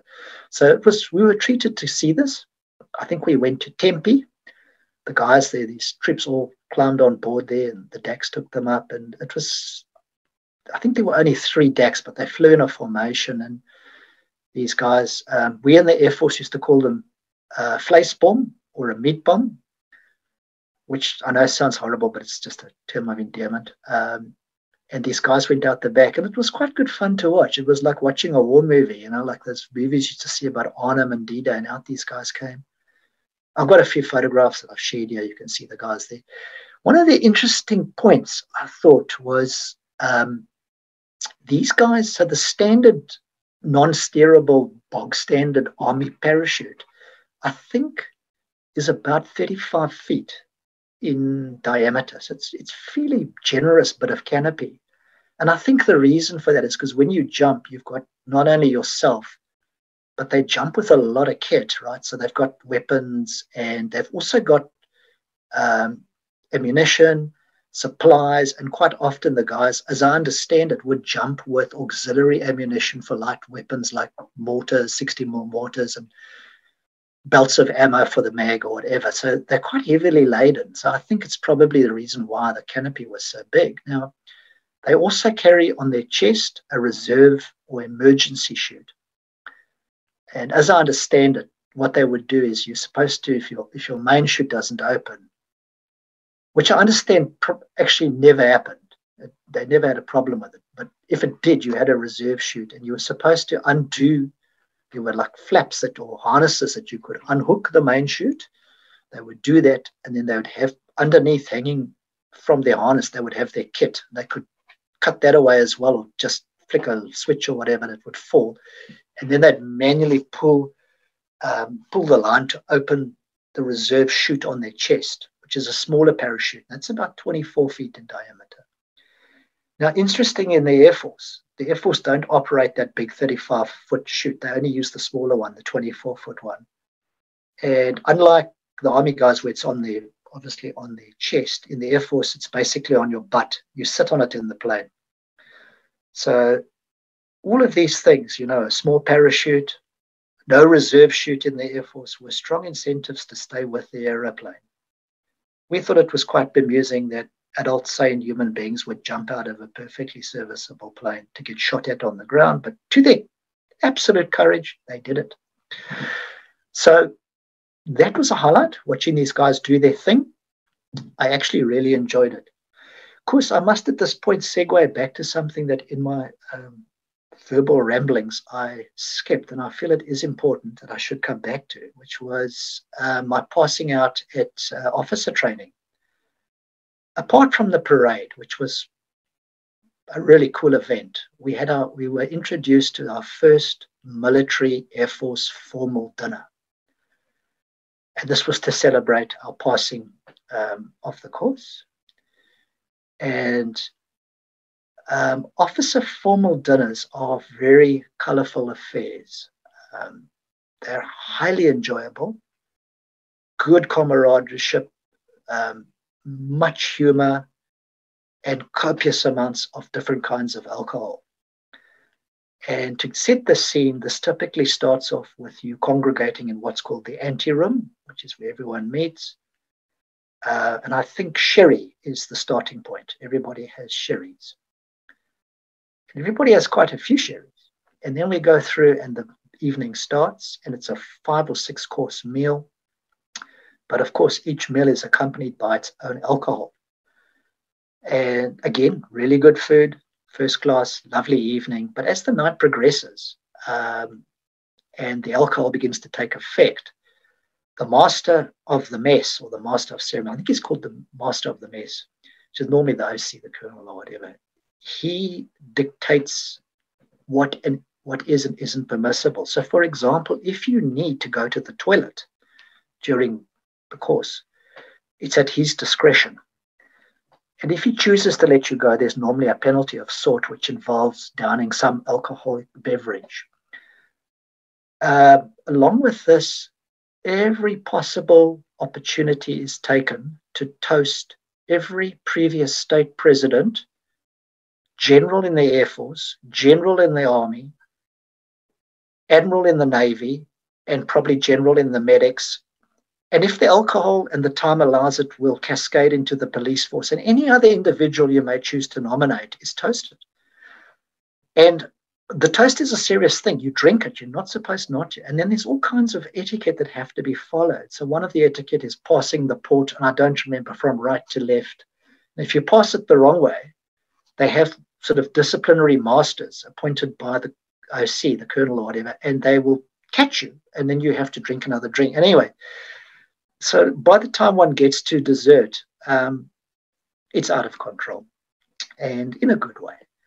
And sitting opposite me was a young lieutenant, a second lieutenant, national serviceman, who was one of the instructors, funny enough, at the college. And we were enjoying our dessert, and I was looking down and enjoying it. And suddenly this ball of, let's call it matter, landed squarely in my dessert and across my tunic. And I looked up, and this young alert was looking at me with what had gone down had come up, sort of dribbling off his face with this stupid smile going, "I'm so sorry, just send me the dry cleaning ball." So that was the highlight of the evening. I think we were allowed out. He was thrown out, and I was allowed out, and the mess servants wiped off my tunic and what have you. And, "Do you want another dessert?" No, I'm fine. I'm done. So that was... Sorry, man, I just dropped off there. So that was... sorry, I forgot about that, but it was an eventful evening and very enjoyable. So sorry, back to parachute training. So that took about a week and a half. Really quite enjoyed that. And then we went back. We changed. The DAC flew us back, and then they picked up the other flight. We rotated with that flight to go to Pretoria to voortrekken hoogte to the SA Medical School. And this was to do our basic introduction to Air Force survival. And the course was hosted by, I think it's 7 SAM's Medical Battalion, I think it is. And essentially this unit is responsible for the training and deployment of ops medics and combat doctors. So these are the guys who actually go out in the front line to care and tend to the wounded in combat. So we arrived there, and the course itself, which is quite interesting, is not conducted by the medics. It's actually conducted by the reconnaissance commander. And there were 2 officers. There was a major, and I think it's either a lieutenant or a captain, I can't remember. But they never said, "Hey, we're from the reconnaissance commander," but everyone was going, "Oh, they're recce's, they're recce's." But although they were in SAM's uniform, it was, they were told these are recce's. It's quite exciting. So this was broken into 2 modules, 2 weeks. The first week is theoretical. And again, really interesting. We got lectures from Air Force pilots. One that stood out for me was a young, well, he wasn't young, he was a very experienced Impala pilot who was actually French. I think his surname was Fuss, Major Fuss. Everyone called him Hubs Fuss, but it wasn't really his name. His name was Fuss. But anyway, and the legend was he was actually a French Air Force Mirage pilot who apparently did an exchange tour and decided to stay in the Air Force. And he talked us through what typically happens in a search and rescue scenario when the Air Force lose an aircraft. He talked about the kit you would have with you for survival. There's a thing called a Pelba beacon, I think it was, which essentially sends out a signal and can be used as a 2-way transmitter. And he explained how the different layers would perform, how, they'd put Impalas in for top cover. There would be a Bosbok light aircraft for Telstar for radio relay. There would be, if required, I think they called it Reactiemag, which was like a group of paratroopers who would come in and provide defensive cover if it was like what they call a hot extract, if you were being chased or whatever. It's fascinating stuff because, you're now learning parts of your training that are relevant. And I think everybody found it fascinating. I know certainly I did. And they talked about what the equipment is you'd have, and they showed us you had these pencil flares and first aid kits and the Pelba beacon. It was all orientated about sort of survival in the bush. There was nothing to do about flying over the ocean. It was all about operational bush flying, land flying rather. And part of the modules in the training was this alleged reconnaissance commando major. He did escape and evasion theoretical, But then he also did a bit on techniques to resist being interrogated, anti-interrogation. And that old adage about name, rank, and number is true. That's all you're supposed to tell them. Apparently, you can tell them your age, by the way. That's the other thing which is okay. Which in my case would have gone badly, because if I said I was a leaper, they'd probably think I was taking the mickey. But anyway. And one of the more interesting things that's always stuck in my mind, they actually said, don't try and be cute. Don't make up stories, because he said very quickly, you will wear yourself into a corner and you will start contradicting yourself without realizing it. And they said, all you need to do is just do name, rank, and number for 48 hours. Now, well, that is 2 days. And within 2 days, they can alter the scope and nature of a battle plan, that whatever you know means nothing. And at that 48-hour mark, you should just blab. Tell them everything they want to know. Don't be smart. Don't keep your mouth shut. It'll just end badly for you. So I thought that was quite good advice. But they showed us some of the techniques that they use for interrogation, and none of it involved beating people or putting electrical wires on their private parts or anything. It's far more subtle and pervasive and intimidating than that. It really was quite scary. Anyway, I won't go into that too much. And we concluded that for a week. And then on the Monday, we went to do practical. And off we went to Hoedspruit. And right on cue, of course, as usual, we had to stop at Middelburg to refuel. Back we go. And we then drove to Air Force Base Hoedspruit. And I think they just stopped there to refuel again. We debussed, and then I think we climbed into these Garys, these little Land Rovers, and they took us 6 at a time from Hoedspruit to a little game reserve called Klaserie, which is more or less adjacent to, well, not adjacent, but very close to Hoedspruit, down the road. But it is adjacent to the Kruger National Park. It actually butts up to the Kruger National Park. And it was certainly then very well stocked with wildlife. It's a private game reserve, but it was on more or less semi-permanent lease to the Defence Force. So as I understood it, all military training that was required in a game reserve was done there for that environment for training. And so I've got a few photographs, which I'll share. You can see the guys here doing their thing, rough and ready. We stayed on the banks of the Klaserie River, which runs through the park. This was late January, early Feb. It was very dry, very hot. There had been a drought. So the temperature sort of skipped around 40, 41, 42 degrees every day. Very hot, very dry. And to start with, we were issued, I think, each with a tin of, be it bully beef or greens or vegetables, and we had to share that for the day. And as the course progressed through the week, they just gave you less and less food. But what they did along with that was there were training modules on how you can live off the land. So I've got a photograph here of guys cooking various bits of bush, twig, tree, and God knows what else that apparently you can live off. And then they also taught us how to find water in the sand, in the dry riverbed. We dug out water, made a little water hut there, got it out. We were also forced to eat various insects, which are apparently nutritious. I've got a photograph here of one of my colleagues sticking a beetle in his mouth that you can see. There was no choice involved. You had to do it, which we did.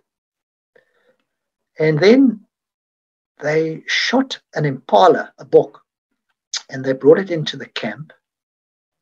And of course, you look at this and you think, gee, I wonder if they're going to like have a bit of a braai, little barbecue with this bok. It would be really nice. Well, not really. The book's for them. What they have for us is they have a thing called penswater, which in English means literally stomach water. So what they did is they gutted the bok and they pulled out the intestines and the stomach. And they cut open the tummy, the stomach of this bok, and basically all that's in there is digestive juice, water, and grass, because obviously the boks live off the grass. And they proceeded to take this sort of looked like porridge almost. And they had a fire bucket, one of those army drinking fire buckets that you drink your coffee in. And they proceeded to start squeezing this into these fire buckets. There was more than one. Now, I should add at this point, apart from us doing this basic training, us young, inexperienced wannabe pupil pilots, there was a flanking course, a senior course or advanced course for fully trained pilots who were doing a more intensive, rigorous course, which had lots of escape and evasion elements, which we didn't do. And basically, the two courses were kept separate, except for some of the training modules. And this was one of them, what you can live off the land on. So the pilots joined us. And unlike us, they were in their flight overalls. So they were in like proper gear, what they would be in survival mode, I suppose. But anyway, they joined us for the penswater experience. And one of the pilots, I'm not going to say his name because I'm not 100% sure it was his name. And if it is him, he's passed away from cancer. And I feel it's not right to say anything. But I've got his photograph, and if anybody knows him, you'll know who he is. And anyway, if this is his photograph. I learned, apparently, I didn't see it, but apparently he threw up a bit of the stuff as everybody did. It was absolutely vile. It's disgusting. Got it on his hand, and he rubbed it on his butt, on his flight overall, as you do. Anyway, we all had a swig of this, and I noticed some of the guys before me were holding their noses, so I did that. So it wasn't too bad, but it certainly wasn't pleasant. And anyway, we were separate from the pilots. They slept in a separate bono in the bush to us.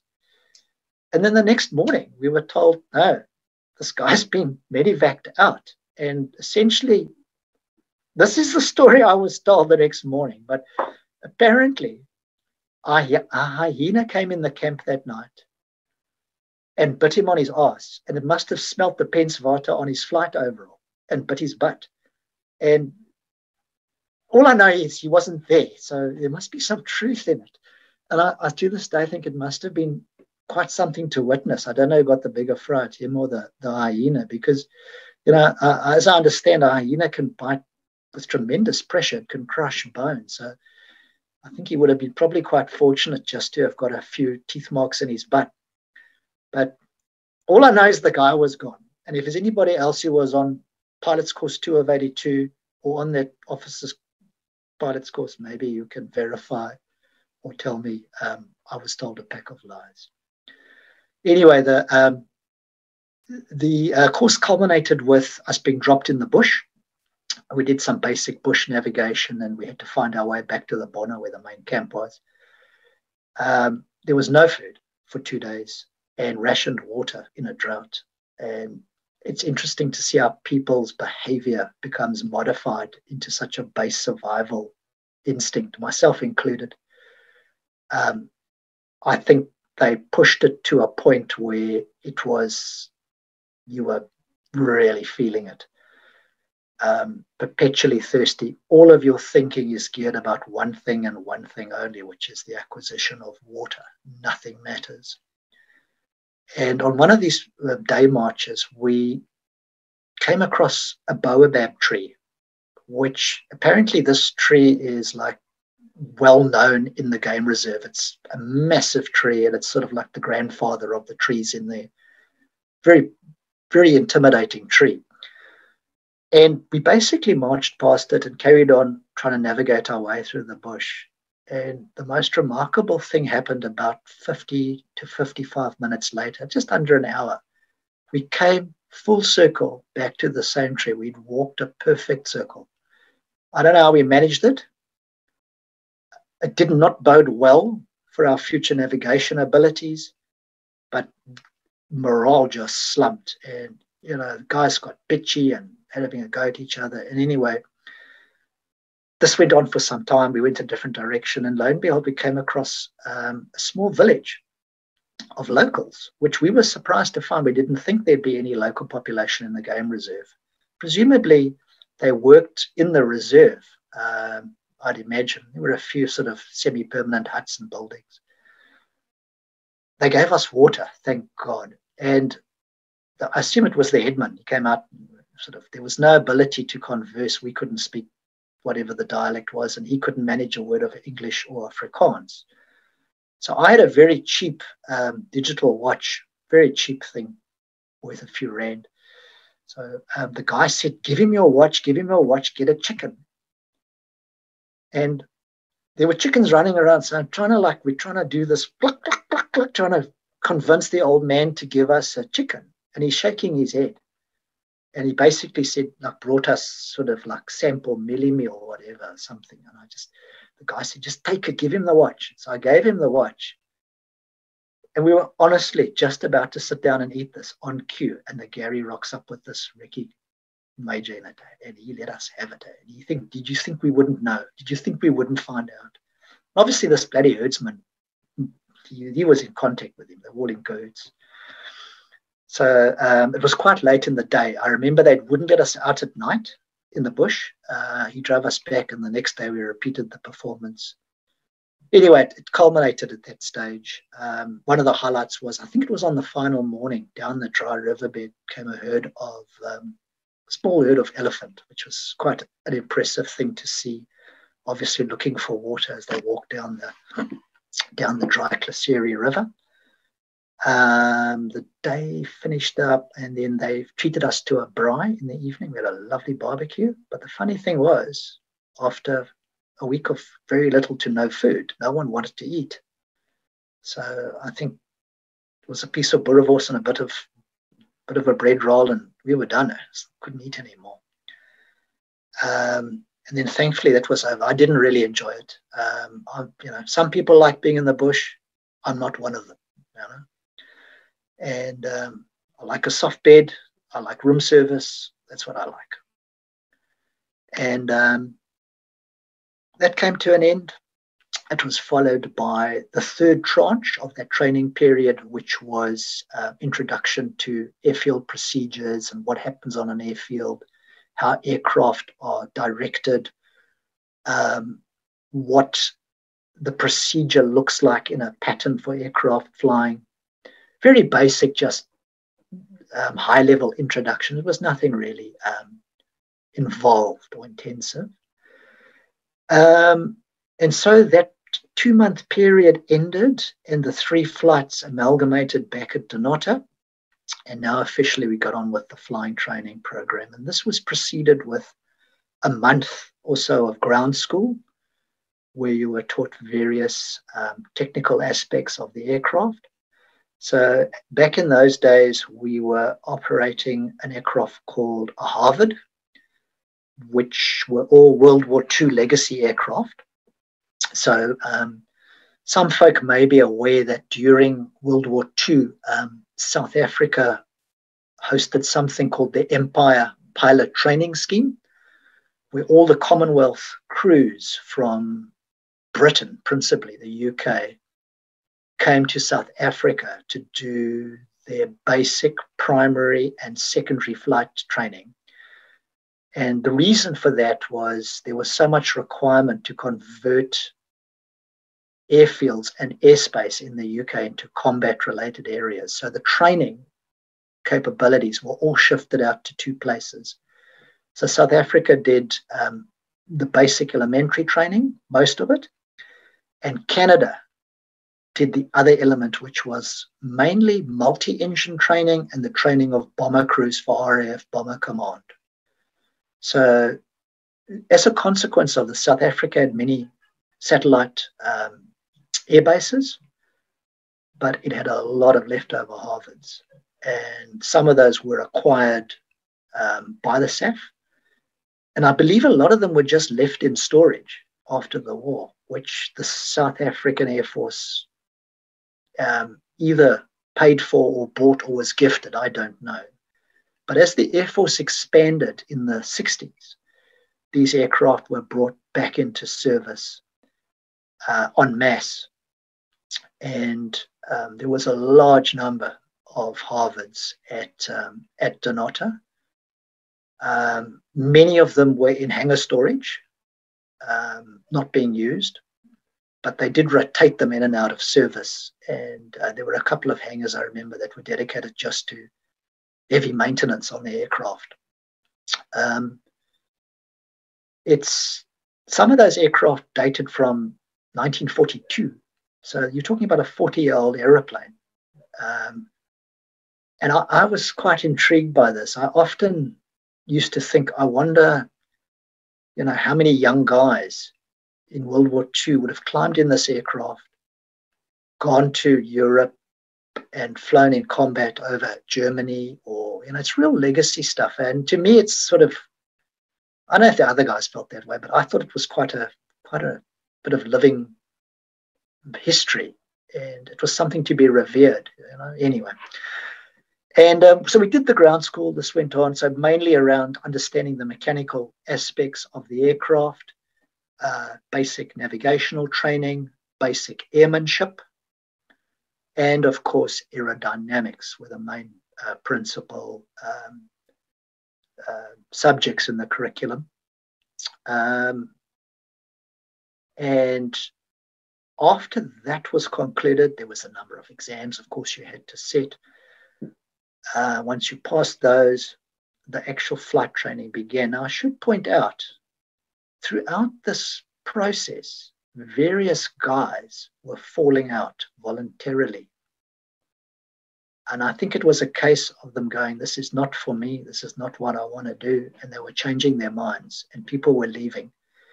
And prior to us starting the flight training component, a number of guys who had been on officers course with us actually elected to resign and not continue as permanent force members. And they all defaulted back to national service. So I thought it was a peculiar thing. I didn't really understand their motivation. But nonetheless, everyone to their own. So at this point, we had guys really falling off, voluntarily walking away. And much to my excitement, the flying began. And this begins with an orientation flight around what's called the GF, or General Flying Area. And they teach you to recognize various navigational waypoints from the air, principally towns. So you get to see what Springs looks like from the air, Donata town, Nigel, Delmos. There were a few other towns there. And there's quite a few coal-fired power stations there, which were also used for reference points. And I think there was a fairly large or sizable farming irrigation dam in the General Flying Area, which they used. And anyway, and then the pace very rapidly picks up. And rather sadly for me, right from the get-go, I really struggled. And I think in hindsight, the problem was I was too young and too immature to be able to cope with it. I should have done what Jacques du Toit did. I should have done 2 years national service, grown up a little bit, paused for a moment, and then think, is this what you want to do? And then apply. But I didn't, and hindsight's a wonderful thing, but for me, it was a struggle. And the longer it continued, the greater the pressure and anxiety to perform to the required standard. And I had a little bit of air sickness as well. We were told, air sickness, don't look in the cockpit, look out of the aircraft at the horizon. But I struggled to make that sort of mental adjustment between flying the aircraft, managing the workload, in other words, understanding the information on the control panel in front of me, flying the aircraft, and keeping my visual reference. My brain could not process the information quickly enough. That's how I felt anyway. And anyway, cut a long story short, I was given an instructor change, because sometimes that helps. But I think at that stage, I really was starting, it was almost on the verge of panic, like I can't do this, and I'm really getting anxious over it. So at this point, you do a thing called an 18-hour check. And an 18-hour check is a waypoint where they determine whether you are competent to start your solo training. And solo training is to prepare you to be able to take off and land the aircraft in a circuit by yourself, which is obviously a big milestone. But you have to pass the 18-hour test. Now, the standard for passing is 60%. I was given 2 goes. I failed the first one, and on the second one, I got 58%. So I was 2% shy. That's fine. It is what it is. And I was suspended off the course. And although I was upset at it, because my life I'd wanted to do this, I was hugely relieved. I felt this massive weight taken off my shoulders, and sort of the emotional pressure of it just went. And I think one of the things with military flying, particularly in the South African Air Force, was there just isn't the time to allow you to get to a point where you can go solo in your own time. It's not like civilian flying. Civilian flying, you're paying for it. And one of the things I did learn later in life is, in actual fact, and I know it because I do fly occasionally, anybody can fly a plane. It's actually not that hard. The plane actually wants to fly itself. It likes to fly and be in the air. But it's one thing to do it in a civilian environment without the pressures. In a plane, by the way, which is like a Toyota Vitz or Toyota Echo, a Harvard is none of those things. A Harvard is a really monstrously overpowered beast of a machine. And it's designed to test you, and it's designed to test you early, and you need to keep pace. If you can't keep pace, you shouldn't be there. So I don't have any regrets that they did what they did. It was the right thing for me. And what to do, I suppose. And I was pretty much immediately summoned in front of, I think it wasn't the colonel of the base, it was the OC of the flying school, the commandant. And he, and I think my flight, not my flying instructor, but the flight instructor I think it was a major. They called me into his office and they said, look, it's not the end of your career. He said, would you be interested in considering applying as a navigator? And he said, if you applied, you would have to go through a formal application process, but it's by and large a formality. You don't need to sit any tests. You don't need to go through the medical tests or sit in front of the selection board.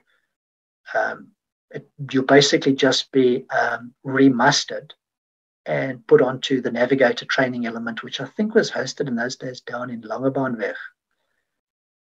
And I think I was genuinely depressed at that time, and I felt so down, and everything looked black to me that I just went, I want out, just let me resign. I'll do my national service and I'm gone. And I think in hindsight, I should have at least have paused and considered the offer. And it's interesting because you never know where that might have led. I have subsequently learned that a number of navigators in the Air Force did do several years and then convert back onto pilot's course. But when you're 18 and a half and not in a good mental state, it's difficult to make informed, intelligent choices. And I think the other difficult thing is, you don't have anybody to confide in. You don't have a mentor or someone older or senior where you can go, what's your advice? What do you think I should do at this point? But I did think, to the credit of the Air Force, they at least gave me options. And I think that was, testament to their professionalism, that they tried. And perhaps a reflection on my stupidity not to consider it. Anyway. There's one thing which I think most people will agree with about basic training. You've mentioned all the things, and we're grateful for that. The early hours, the cleaning, but that's what I want to get to, the shouting. Do you recall a lot of shouting during basic training in both the Air Force as well as the Army? I recall nothing else but shouting. The army, it was just horrific. And I think that, the interesting point, looking back at it now, like the psychology of what they were applying, I think they were looking for one thing and one thing only. They wanted you to work as a well-oiled, capable, single machine. And if you think about the application of what it is you're expected to do, you can see why it's critical. You need to get it right. And I think one of the remarkable things about that basic training is you go in there and it's just everybody is, it's a great egalitarian society. Everybody is equal. You are all utterly useless. And I think to mold people, young men, in 3 months from that to where they are is quite a remarkable thing. And unfortunately, I think there's no other way to do it other than the way it's done. But I think even having a basic understanding of Afrikaans, I mean, we did Afrikaans at school, so I could understand it. But I do think one of the great things about the army in particular with training is you can understand at least a third of what's being said in Afrikaans, because every third word is the F expletive. So you can basically get it together. But the other interesting thing was I've heard other people make comment of this, and everyone knows it. It's a standing joke. It's meant to be multicultural. So you're meant to do half English, half Afrikaans. But the standard narrative was, well, for the last 40 years, it's all been in English and we're in charge now. So for the next 40, it's going to be in Afrikaans. But it works. That's the key thing. It works. But I will say this much. The shouting and the swearing put aside, hand on heart, I never saw any member of the Defence Force lift a finger to strike a soldier or beat a soldier. It never happened. And look, I can't comment for other armies. I don't know what the procedure is there, but I did think there was something to be said for that. Yeah, so yes, a lot of shouting. The Air Force, not so much. Okay, I'm glad you mentioned that, because I do tend to ask the English-speaking people here if I felt discriminated against because of the language. I know that when I stood in Port Elizabeth at the third generation parade, I was listening to the RSM, and he was roaring out in English. And I can tell you now, I would not have been able to follow his instructions, because it's not instinct to me. So if you felt, that these people had a grudge against you because of your English background. No, I mean, there was a standing joke about, there was a bit of, I call it healthy tension or friction. You've got one side, you've got the Buddha, on the other side, you've got the Engels, or this, I don't know if I can say it, but, a Soti, which is you've got one foot in England, the other in South Africa, and your undercarriage gear dangles in the ocean, which I always thought, I know it's a joke, but I thought it was absurd, man. I'm a fifth generation European South African. I've got absolutely nothing in common with the United Kingdom other than I speak English. And so I think it was all in light banter, but I think, I don't want to stray off the question, but I think there was a seriousness to it as well, where you have to consider it, I think, in the context of its point in time. And there was a threat. I think the government did everything in its power to make it as bad as it could be seen, which is arguably a good or a bad thing, whichever side of the ledger you want. But I think if they didn't, they would have been negligent in their duty. You had to really escalate the threat, and it was a threat. And the other thing is, coming from an English, and look, I think my family, well, certainly my dad, was relatively liberal.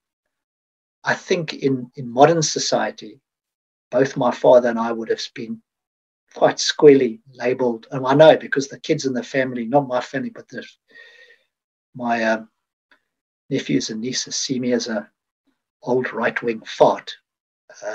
But certainly in South African context, I don't think my dad would have been seen that way. So we were, I won't say liberal, but certainly my father would quite regularly on television take the mickey out of the government ministers, because the SABC, the TV, was basically just a channel for the government to exercise its voice. And my dad used to sit there and laugh and go, yeah, the minister said, the minister said.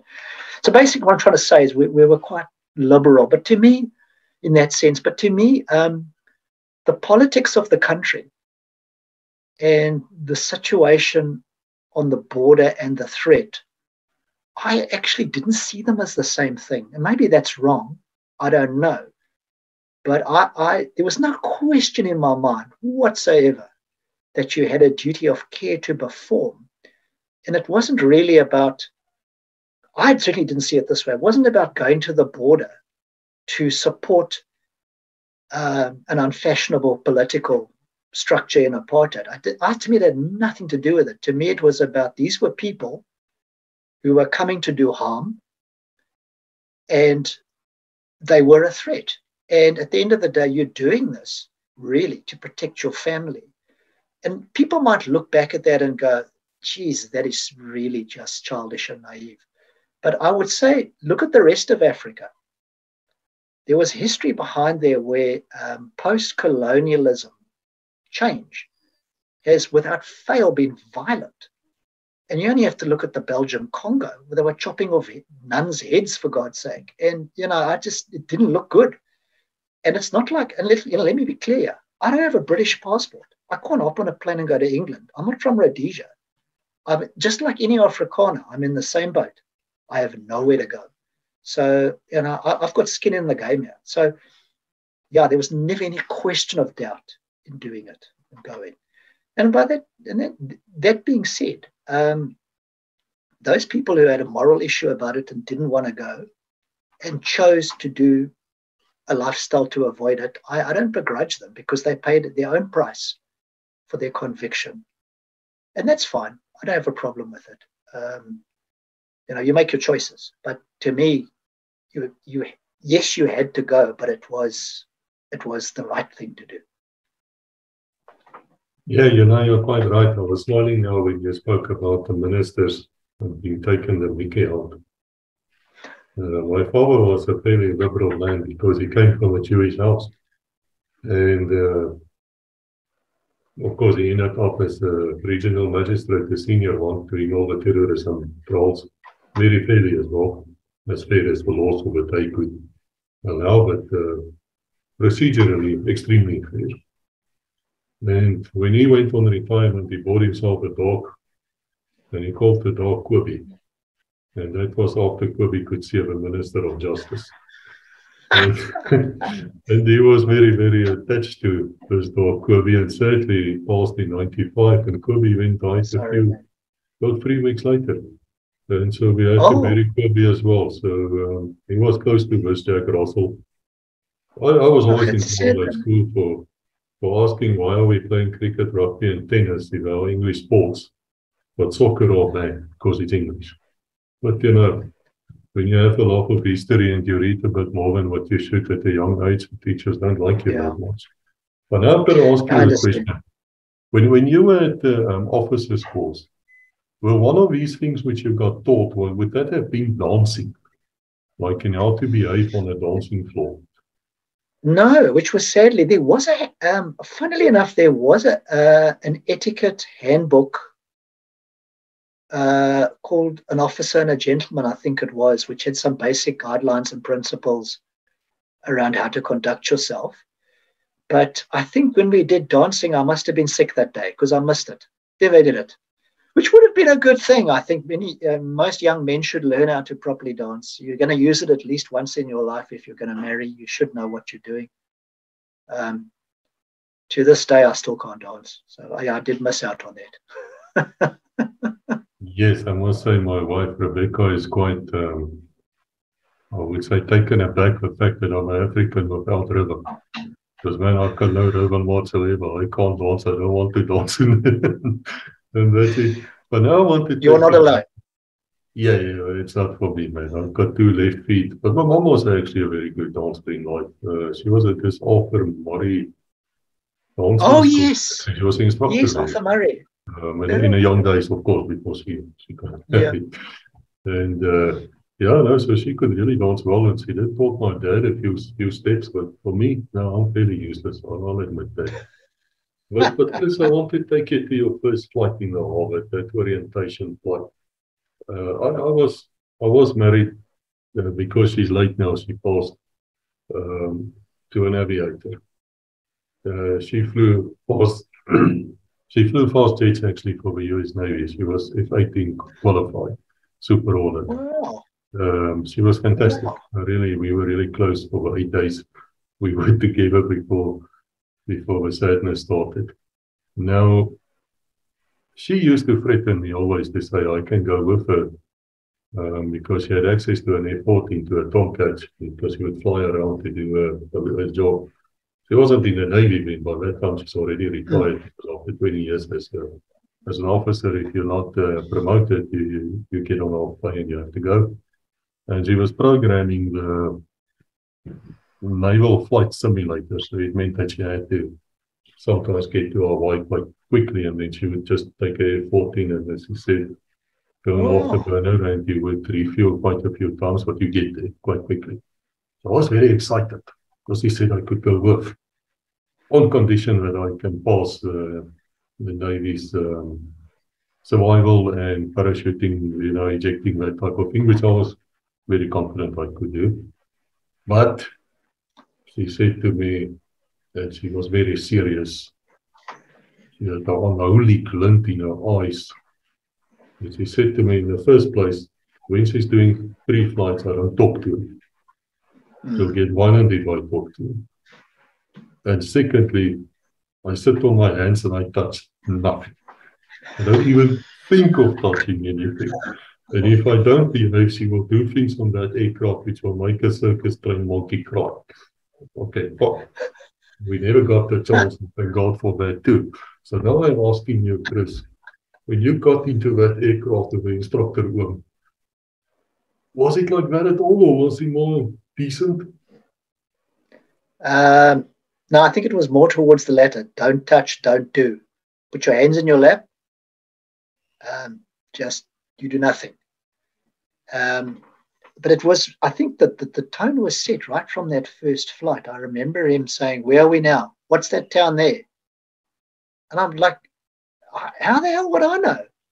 And, it just set the scene that the pressure was on right from the start.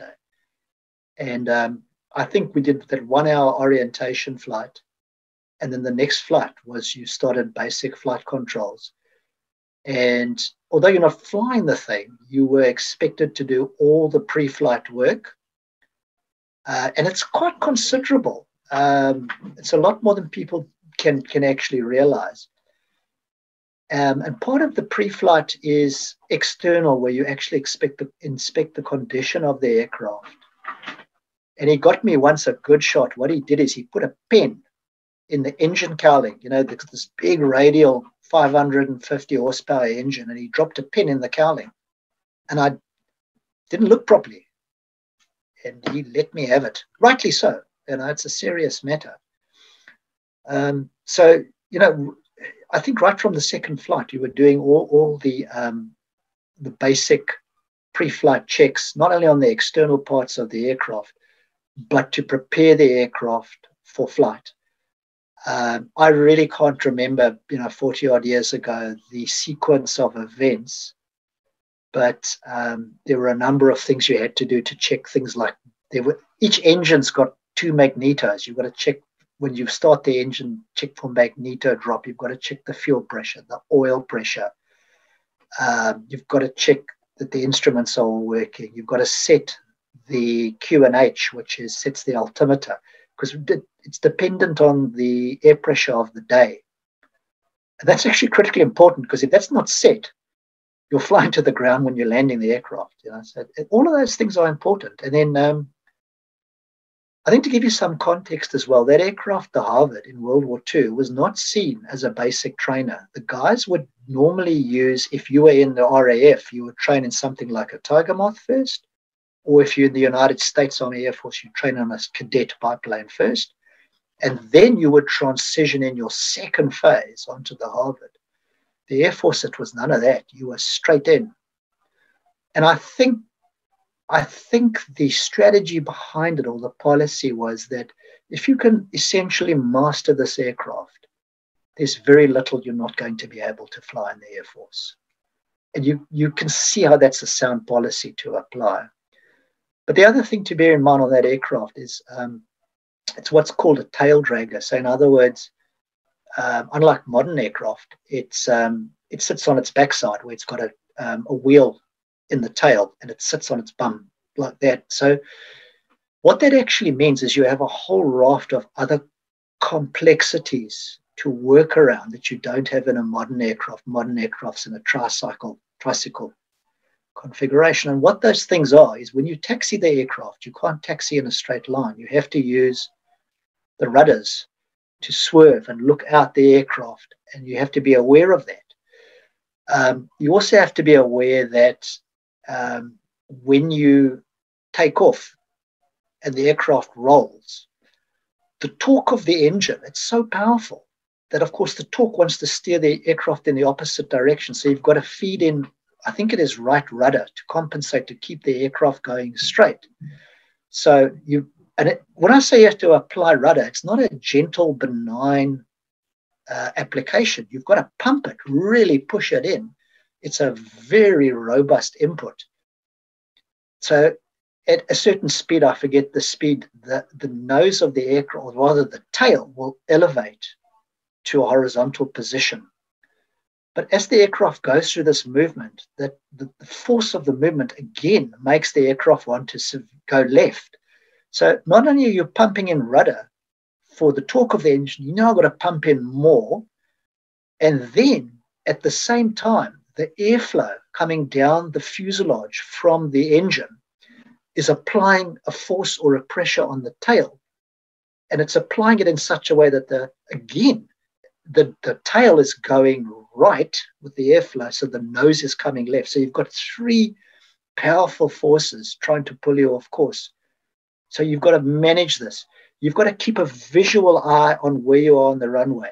You've got to keep an eye on what the instruments are doing at the airspeed in particular, so that you know at the correct speed that you apply pressure to bring the aircraft off.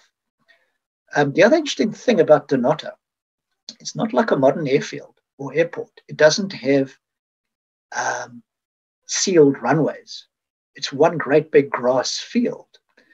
And what they do is they have 6 runways, 3 parallel and another 3 parallel, which dissect so that you can have a 360-degree operation on the field, depending on the weather direction. But they're not readily visible. You actually have to see these white sort of markers on the side. So, there's nothing visual to cue you that you're on the runway as well. So all of these inputs are happening at the same time.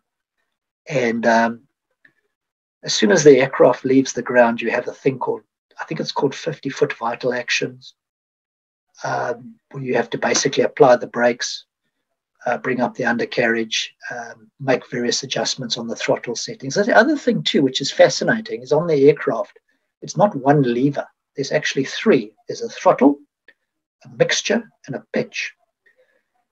And the throttle is self-explanatory, right? But what the mixture lever does is, depending on the altitude of the aircraft above ground level, it will either lean or enrichen the fuel mixture, that is the amount of air and fuel being mixed. And it does it to give you better efficiency in terms of the performance of the aircraft, particularly around range. But then also you have a third lever or knob, which you're also working, which is called the pitch. And the pitch refers to the angle of the propeller. And the propeller actually moves around an axis or the hub. And the purpose of that is at lower speeds, it's either coarse or it's fine. I can't remember. I think lower speeds is coarse, and it's designed to give better bite into the airflow, to make the aircraft perform better at low speed. And when you are at speed, you then manually have to adjust it to fine pitch. So you've got all these variable things happening at the same time. And you really, and you need to learn it quickly. There just isn't room to go, don't worry, we'll do it tomorrow. Yeah. Sorry, it's a long-winded answer to your question. No, it's fascinating. I mean, how many of us has ever been in orbit? We've seen the things droning around. If you live in the northern area in those days, it really drove you nuts. But I always thought of the poor youngsters in there, you know, with the instructor breathing on their necks. And you know what, if you want to be an Air Force pilot or a naval aviator, man, you better. That training is essential. It's not just taking off and landing. You have to do things with that aircraft. But we can talk about this for hours, but I think we did talk for hours now. And so we will let it go here, but to all of you out there, there's another episode coming. Perhaps even more than one, but definitely another one. We are very grateful for you, Chris. Thank you for taking the time. Anybody, if you're listening here, please contact me. If you have a story to tell us, don't hesitate. You know what? You just come on, we're having fun. We drink our rooibos here in between. You drink your coffee or whatever. I've seen Air Force helicopter jobs. The other guys are having all of them buy wine and beer, but you know, each to his own. I don't mind. And until we meet again, God bless.